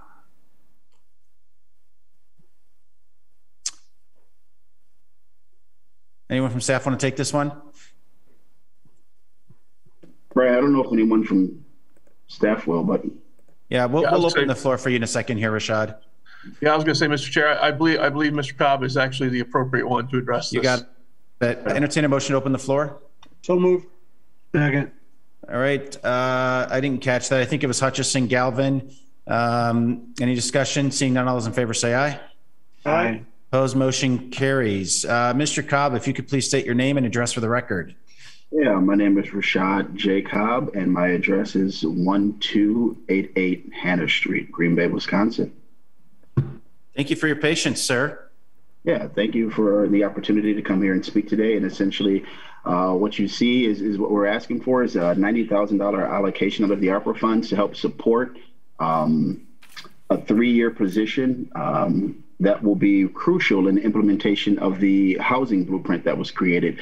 Back in October of 2020, if you can all remember that long ago, the Greater Green Bay Community Foundation, in collaboration with our Brown County United Way, the city of Green Bay, and Brown County, came together and hired the Corporation for Supportive Housing to come in and help us construct a housing blueprint. We've got another document in the community called the Blueprint that was really designed to try to help us end or prevent issues related to homelessness and housing insecurity. And so over the course of about a year's time, I led a number of conversations and community listening sessions. I believe we had up to 16 community listening sessions where we had service providers, individuals from law enforcement, hospitals, and other entities come together to talk about what are some solutions that they see for ending homelessness and housing insecurity in our community. Through that experience, we were able to come up with 5 different strategies and about 90 different actions that will really implement some systems levels change that will help us address that issue. If individuals had an opportunity to review the blueprint, you'll see one of the most key components of that document was the recommendation that we establish a new structure in our community to support the work that needed to happen. And one of the key elements of that structure was the hiring of a blueprint project manager, and that's what the request is today. We've got some other recommendations that came out of that particular blueprint, which was the creation of a regional council to prevent homelessness. That's already been set in place. There are also some recommendations made to our Brown County Housing and Homelessness Coalition. They've adopted the blueprint and fully support the actions that are contained within the blueprint. And so the last piece that we need to do is to get this project director hired so that we can begin to coordinate some of the activities that need to happen and do some of the other recommendations that were put forth in the document. There's already some existing funds for that position too, and so that $90,000 obviously would not be to cover the entire salary. There are already dollars that were put together by some of the players I mentioned earlier, Foundation, Brown County United Way. And so we're just looking for that $90,000 to close a shortfall over the 3 years of that project implementation director's position. Shad, is the county contributing? The county is contributing in ways that are not financial directly, in terms of they're not directly committing salary to the hiring of this position, but I know through some of the work that they've done with some of their ARPA dollars, they've added staff in certain departments that will directly result in supporting aspects of this work.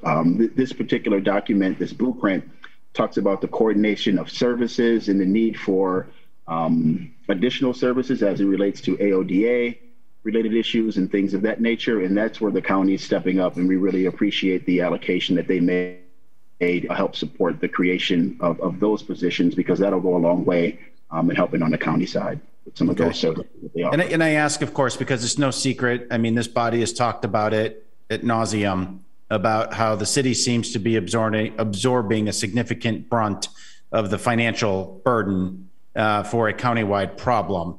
And, and I appreciate, that they're investing in other areas, but obviously when it comes to ARPA, they received more than twice what the city received. They received, I think, $53 million in ARPA funding. So, and again, this is a countywide problem, not just a city of Green Bay problem. And I want to make sure that in the spirit of true partnerships that, they're investing proportionately to the scope of the financial services that are necessary to holistically address the problem. Yeah, and I don't have the numbers in front of me in terms of what their actual allocation was to the position that they're helping to support within their staff. So I couldn't speak to that. Yeah, and I appreciate the insight that you were able to offer. Okay, are there any other questions from the committee? Galvin? And I read through it as much as I could find, but and obviously there's different types and levels of homelessness. The one that's really affecting us because it's so obvious is the resistant homeless that we have. People, there's a group of them suffer from alcohol, drug, mostly brought on by mental health issues. These are the individuals we get a lot of complaints on. They cause a lot of disruption in our community. Our park department has been, and I don't know why a park department is in charge of trying to try and help with this problem and and keep it on a level where it's not blowing up on us. We're putting police resources into it. And I'm just wondering, will this individual be working with that at all, or is this for the other homeless people that are actually attempting to try to be not homeless, that are working towards those goals? Yeah, thank you for that. I think you made a really good point in noting that those are the most visible members of our community who are facing this issue. But from a statistical standpoint, they probably make up a smaller percentage than individuals. Oh, absolutely. Yeah. But directly to answer your question, I think a lot of those dollars that Troy and his team have allocated towards the position that they have are going to help to support individuals who have those AODA issues and other issues related or similar issues. But yes, this individual who would come into this position would be doing a lot of work with individuals at the county and others to try to specifically support this particular subset of individuals. We recognize, as a community foundation, we recognize that's what I'm employed by the Greater Green Bay Community Foundation. We recognize that there are individuals in this community who are somewhat reluctant to services.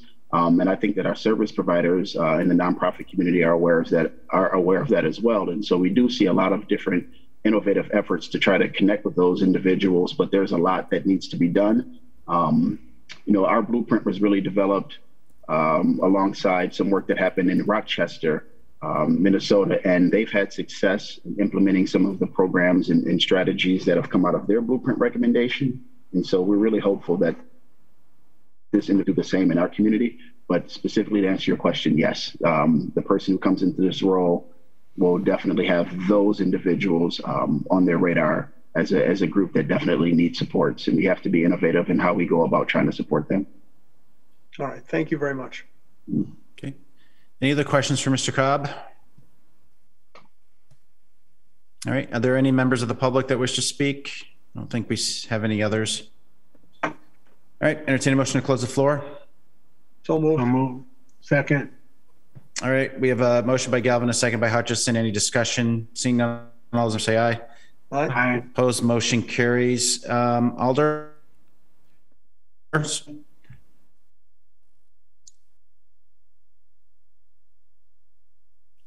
Look, I mean, I've been, relatively familiar with this program for a while now, and I have probably been part of what I feel like is a growing number of people that are concerned about the amount of resources that we're investing into an issue, and at least on the surface, a ton of progress. But I also feel like this is the best way for us to see progress. And the foundation, the United Way, some other partners, including the city, have really been working on this for a while. And I think that their approach with community engagement, is really critical. I'm not going to be one of those people that thinks zero homelessness is really an attainable goal. I think it's existed for as long as humans have existed, and but we clearly have. To Mr. Cobb's point, there's a visible problem out there. In fact, I'm getting just hit up with phone calls every other day about whether it's encampments or, whatever the issue is. So the one thing though that I would really want to see out of this is regular reporting, probably to our Protection and Policy Committee. Maybe if that dashboard is created, if it's something that, much like we get crime statistics every week, I'm not saying we need these statistics every week, but whatever that dashboard is, it would be nice for council to be engaged on that, because we have to make some progress on this issue. And I think having someone who's dedicated to experienced practices that truly solve the problem, I'm in support of that more than I would be in continuing to funnel more money towards something that doesn't have a stated outcome. So.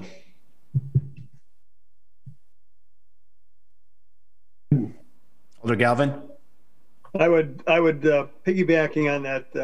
I mean, from my experiences with my work, I worked with the schools. I worked with the Salvation Army. I'm on the board of directors for foundations, and several of our staff do work with the homeless. I mean, the homeless, I still think most people in Green Bay don't understand the scope of it. I mean, literally over 800 children in the public school system are considered homeless. I mean, literally thousands. I'm happy that we have so many different organizations and groups that have established places for people to stay. NEW is highly successful. And I can't think of, there's so many more and you break it down into all the subgroups: single mothers, people with children, people without children, veterans. But the one thing that everyone sees, and part of the problem with homelessness is you don't see them other than the individuals related to St. John's. And that's what everyone focuses on. And Shad, you're right. They make up a very small percentage of our homelessness population in this county.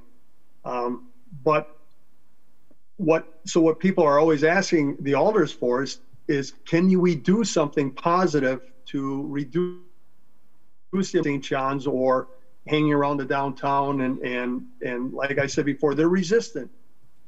They, for whatever reason, mostly mental health, they are resistant, and it's hard to get the cooperation to help them off the streets where they're not going to be at risk, or at least at risk as much as they are now. So again, like Alder Johnson said, with a goal in mind, I can support something like that, so we can see if we're making progress or not, and then massage the program if necessary. And so I am in support of this as it is right now.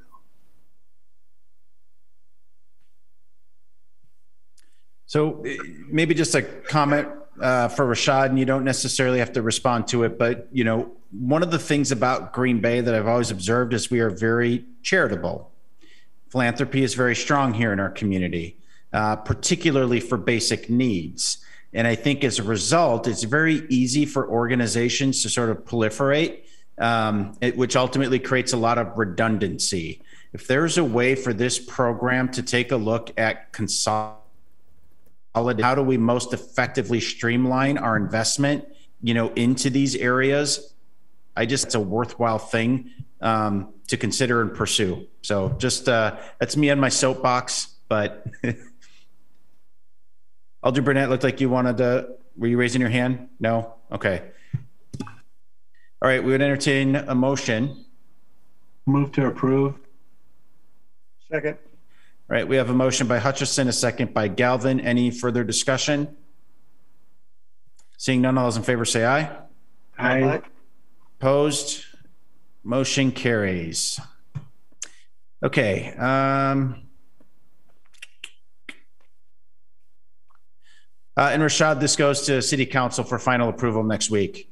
Just a heads up. Okay. What are we on? 13, right? 13, yeah. Okay.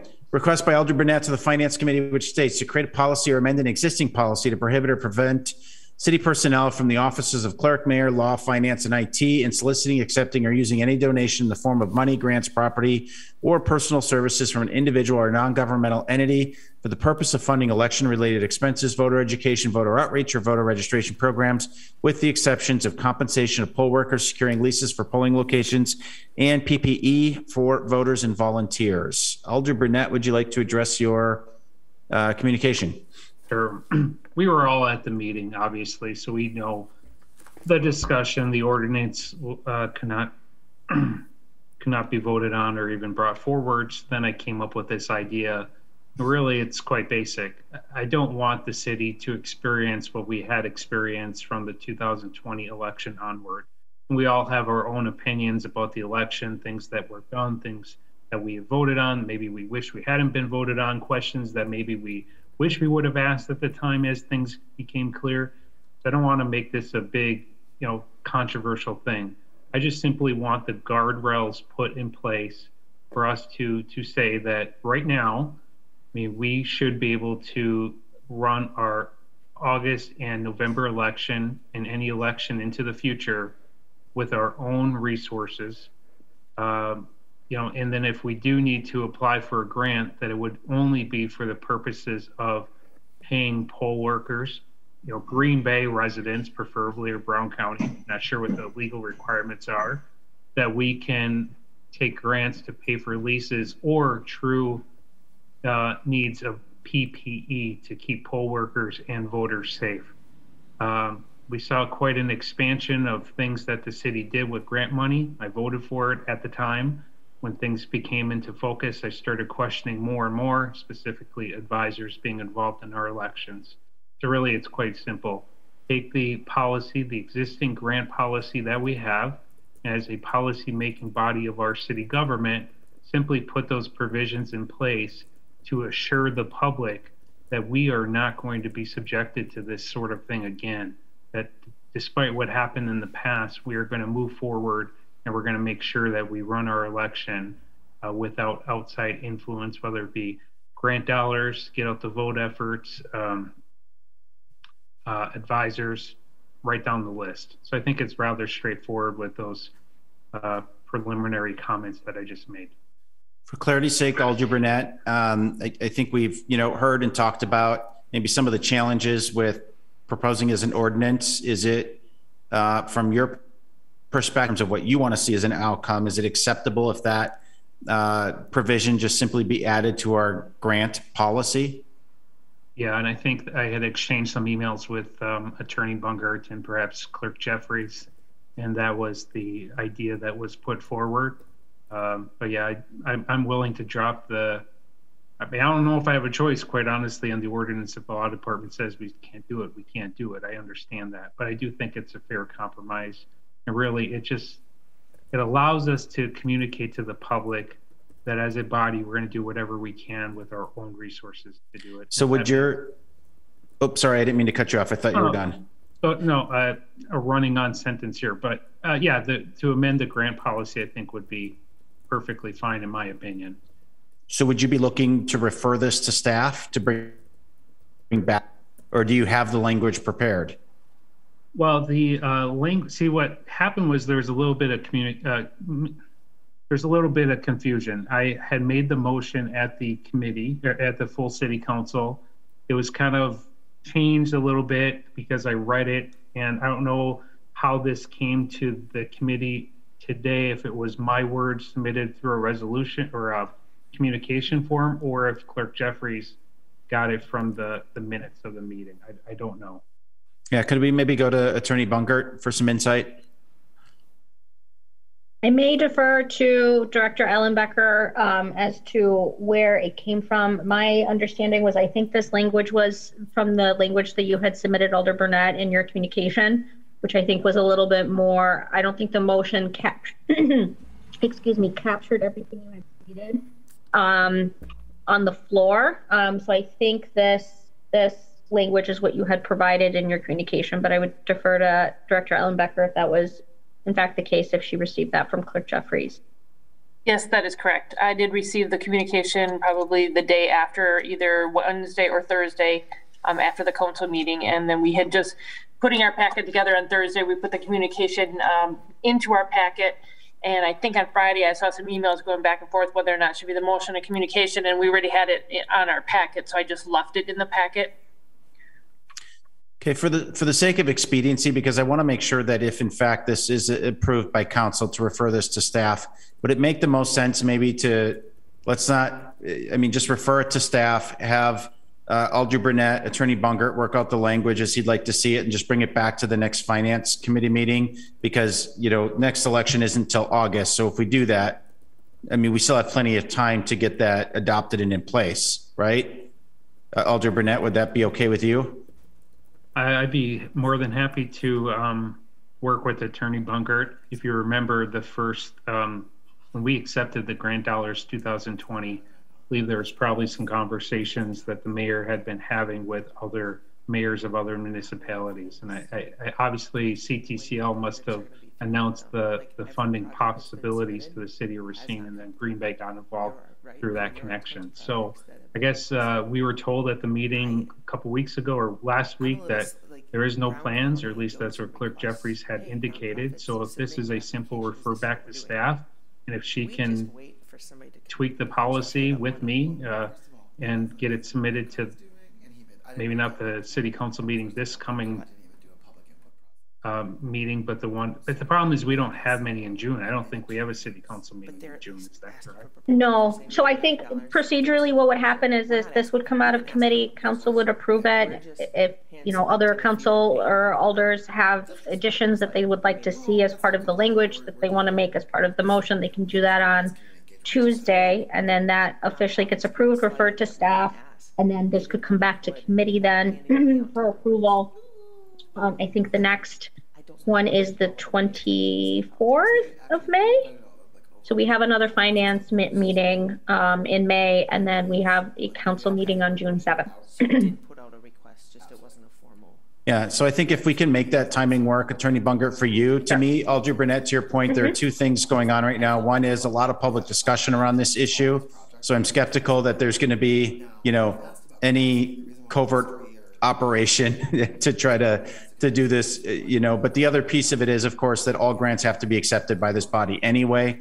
So I think if something were to come forward that would want to use funding for the purposes that we're looking, to potentially prohibit, it's got to come before us for a vote regardless. So I think that there's a couple things that are kind of still blocks there until this language is put in place, if the full body were to support it. Does that make sense? Okay, so unless there's further discussion, go ahead, Attorney Bungert. Just a little bit of clarification. It would be kind of a joint effort between Law Department and Finance Department. The reason that this initially came to Finance is this was a policy that came from the Finance Department with respect to the acceptance of grant money and how grants are pursued and how they're brought to council. It'll be a joint effort between both departments and Alder Burnett's input as well. Great. Alder Burnett? Yeah, and I showed my frustration at the city council meeting, and that was not a fair way to imply that you would create a swerve, Attorney Bungert. I regret those words, but it just seems like some of these ideas that I bring forward that I think are good ideas, I just need help with staff to kind of present something in a way that the council could vote on, because I do think it's a good idea. I stand by it. I don't want the city or staff or anyone to go through this again. We have learned quite a bit through the COVID process. Again, it is what it is. We know the history, and whether it's fair or not, there's criticism all around, and I just want to avoid that. I want a drama-free election, and I think that we can put this behind us and move on. So, okay. Would you like to make a motion, Alder Burnett? Yeah, I'd like to make a motion to refer to city staff, the law office, and the finance department to draft the policy revision for a vote in June of the full common council. That sound good? Sounds great. I'll second that. Is there any further discussion? Seeing none, all those in favor say aye. Aye. Opposed? Motion carries. Item 14, a request by Alder Burnett to the Finance Committee, which states, for a status update and discussion regarding legal services received from Law Forward States United Democracy Center in Stafford Rosenbaum LLP, with possible actions such as continuing or discontinuing legal services received. Alder Burnett. Yeah, here again is another situation. Alderman Hutchinson, you may not be aware of the history here, but right around the time the Office of Special Counsel was created, we were approached by Law Forward and a few other. Alder Burnett, just the one thing, because obviously a lot of this conversation did occur in closed session. So I would just encourage you to make sure that we're only sharing information that was publicly available. Yeah, that's fair. I think I have to this point. But anyways, yeah, and that's a great point, Alder Johnson. But I was getting to the timeline. This was, October-ish, I think, September, October. Passed a few times, different votes, different reasons. But here we are into May. And I'm just curious what the update is, our relationship with Law Forward and those two other law offices. I will say, and I'll just be completely honest, yeah, I was questionable a little bit, questioning some of their political objectives. They've been very public about those on her Facebook page. They've made a lot of references to right-wing attacks and whatnot. So that's what I'm concerned about. They were formed in October in 2020. They were very public about them forming to be an objection or a counterpunch to the conservative or right-wing movement. And I just don't want to enter into another election season by retaining law department help from a group that has a very obvious, in my opinion, political perspective that I just think we need to be completely neutral. And so I just really want to know what the update is from the law department. Do we need to retain them? Can we just say thanks for your service and we're going to move on? We're going to take care of this stuff on our own now that we are fully staffed in the law department. Attorney Bungert? I don't think that, yeah. Sure. So preliminarily, my recommendation at this point probably would be to refer to staff so that staff can take a step back to kind of prepare a summary as far as all the work that has been done by Law Forward thus far. Just to clarify, Law Forward's representation agreement was limited in scope to assist the law department in handling any additional November 2020 litigation.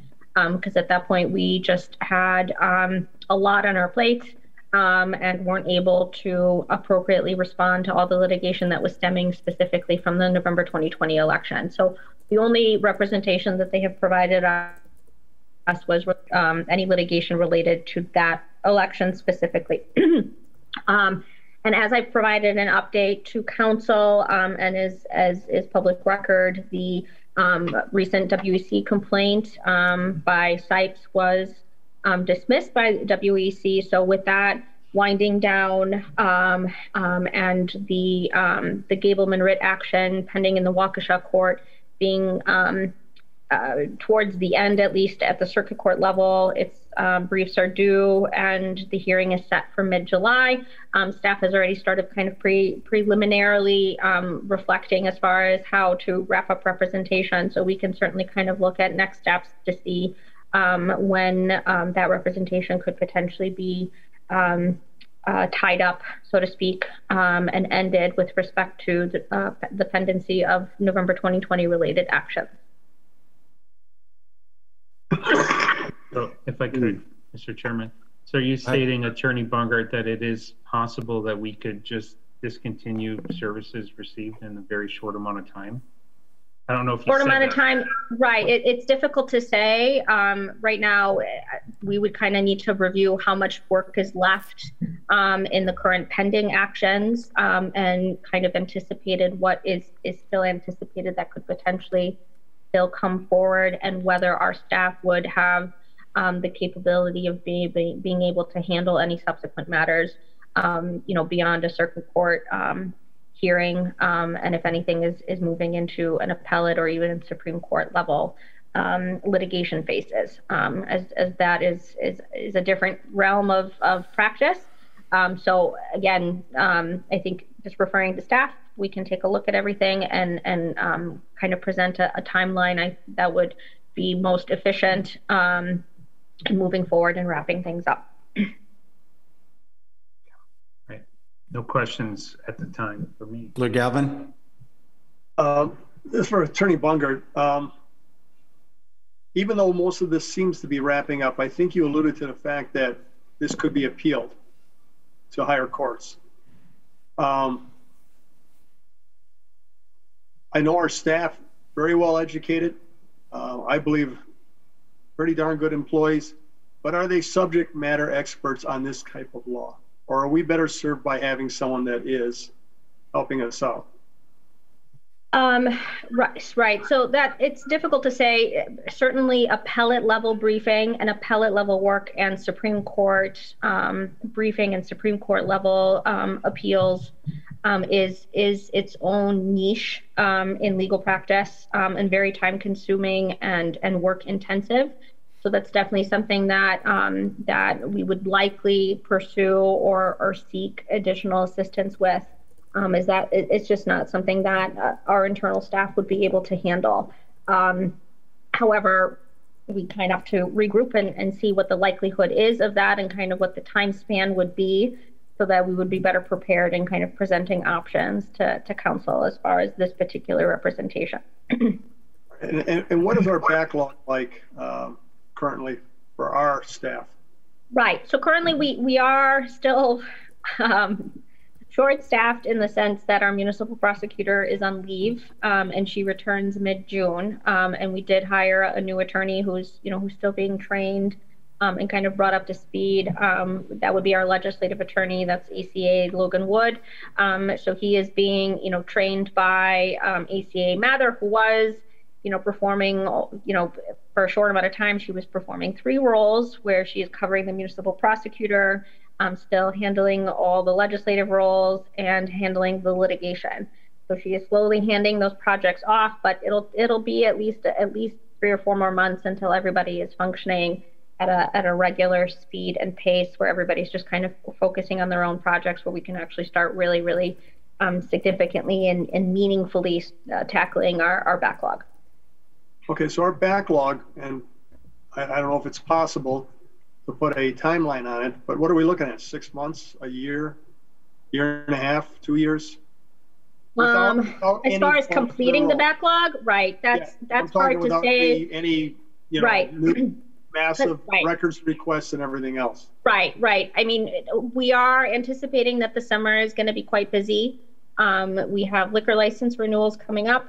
We're also in a reval year, so there's a border review that has to be prepared for the fall. And obviously we have a partisan primary in August and a midterm election in November, and then we have budgets. So there's a lot that needs to be accomplished and over the next several months. So I'm hoping to have staff up to speed and kind of functioning where each attorney is really not necessarily siloed, because we're too small to silo ourselves in our projects, but at least where we have our new hires kind of with their feet underneath them, so to speak, and kind of functioning on their own. So it would be a guess at this point, Alder Galvin, as far as when, like, I've been here now, it'll be 9 years in December, and every year we've been trying to tackle our backlog, and it just seems to be, something always comes up, something that's more pressing. Our priorities are constantly shifting. That's just kind of the nature of municipal law. All right, thank you. Mm-hmm. Alder Burnett? I can let Alder Steuer go if you want. Alder Johnson raises his hand. Mark, you're up.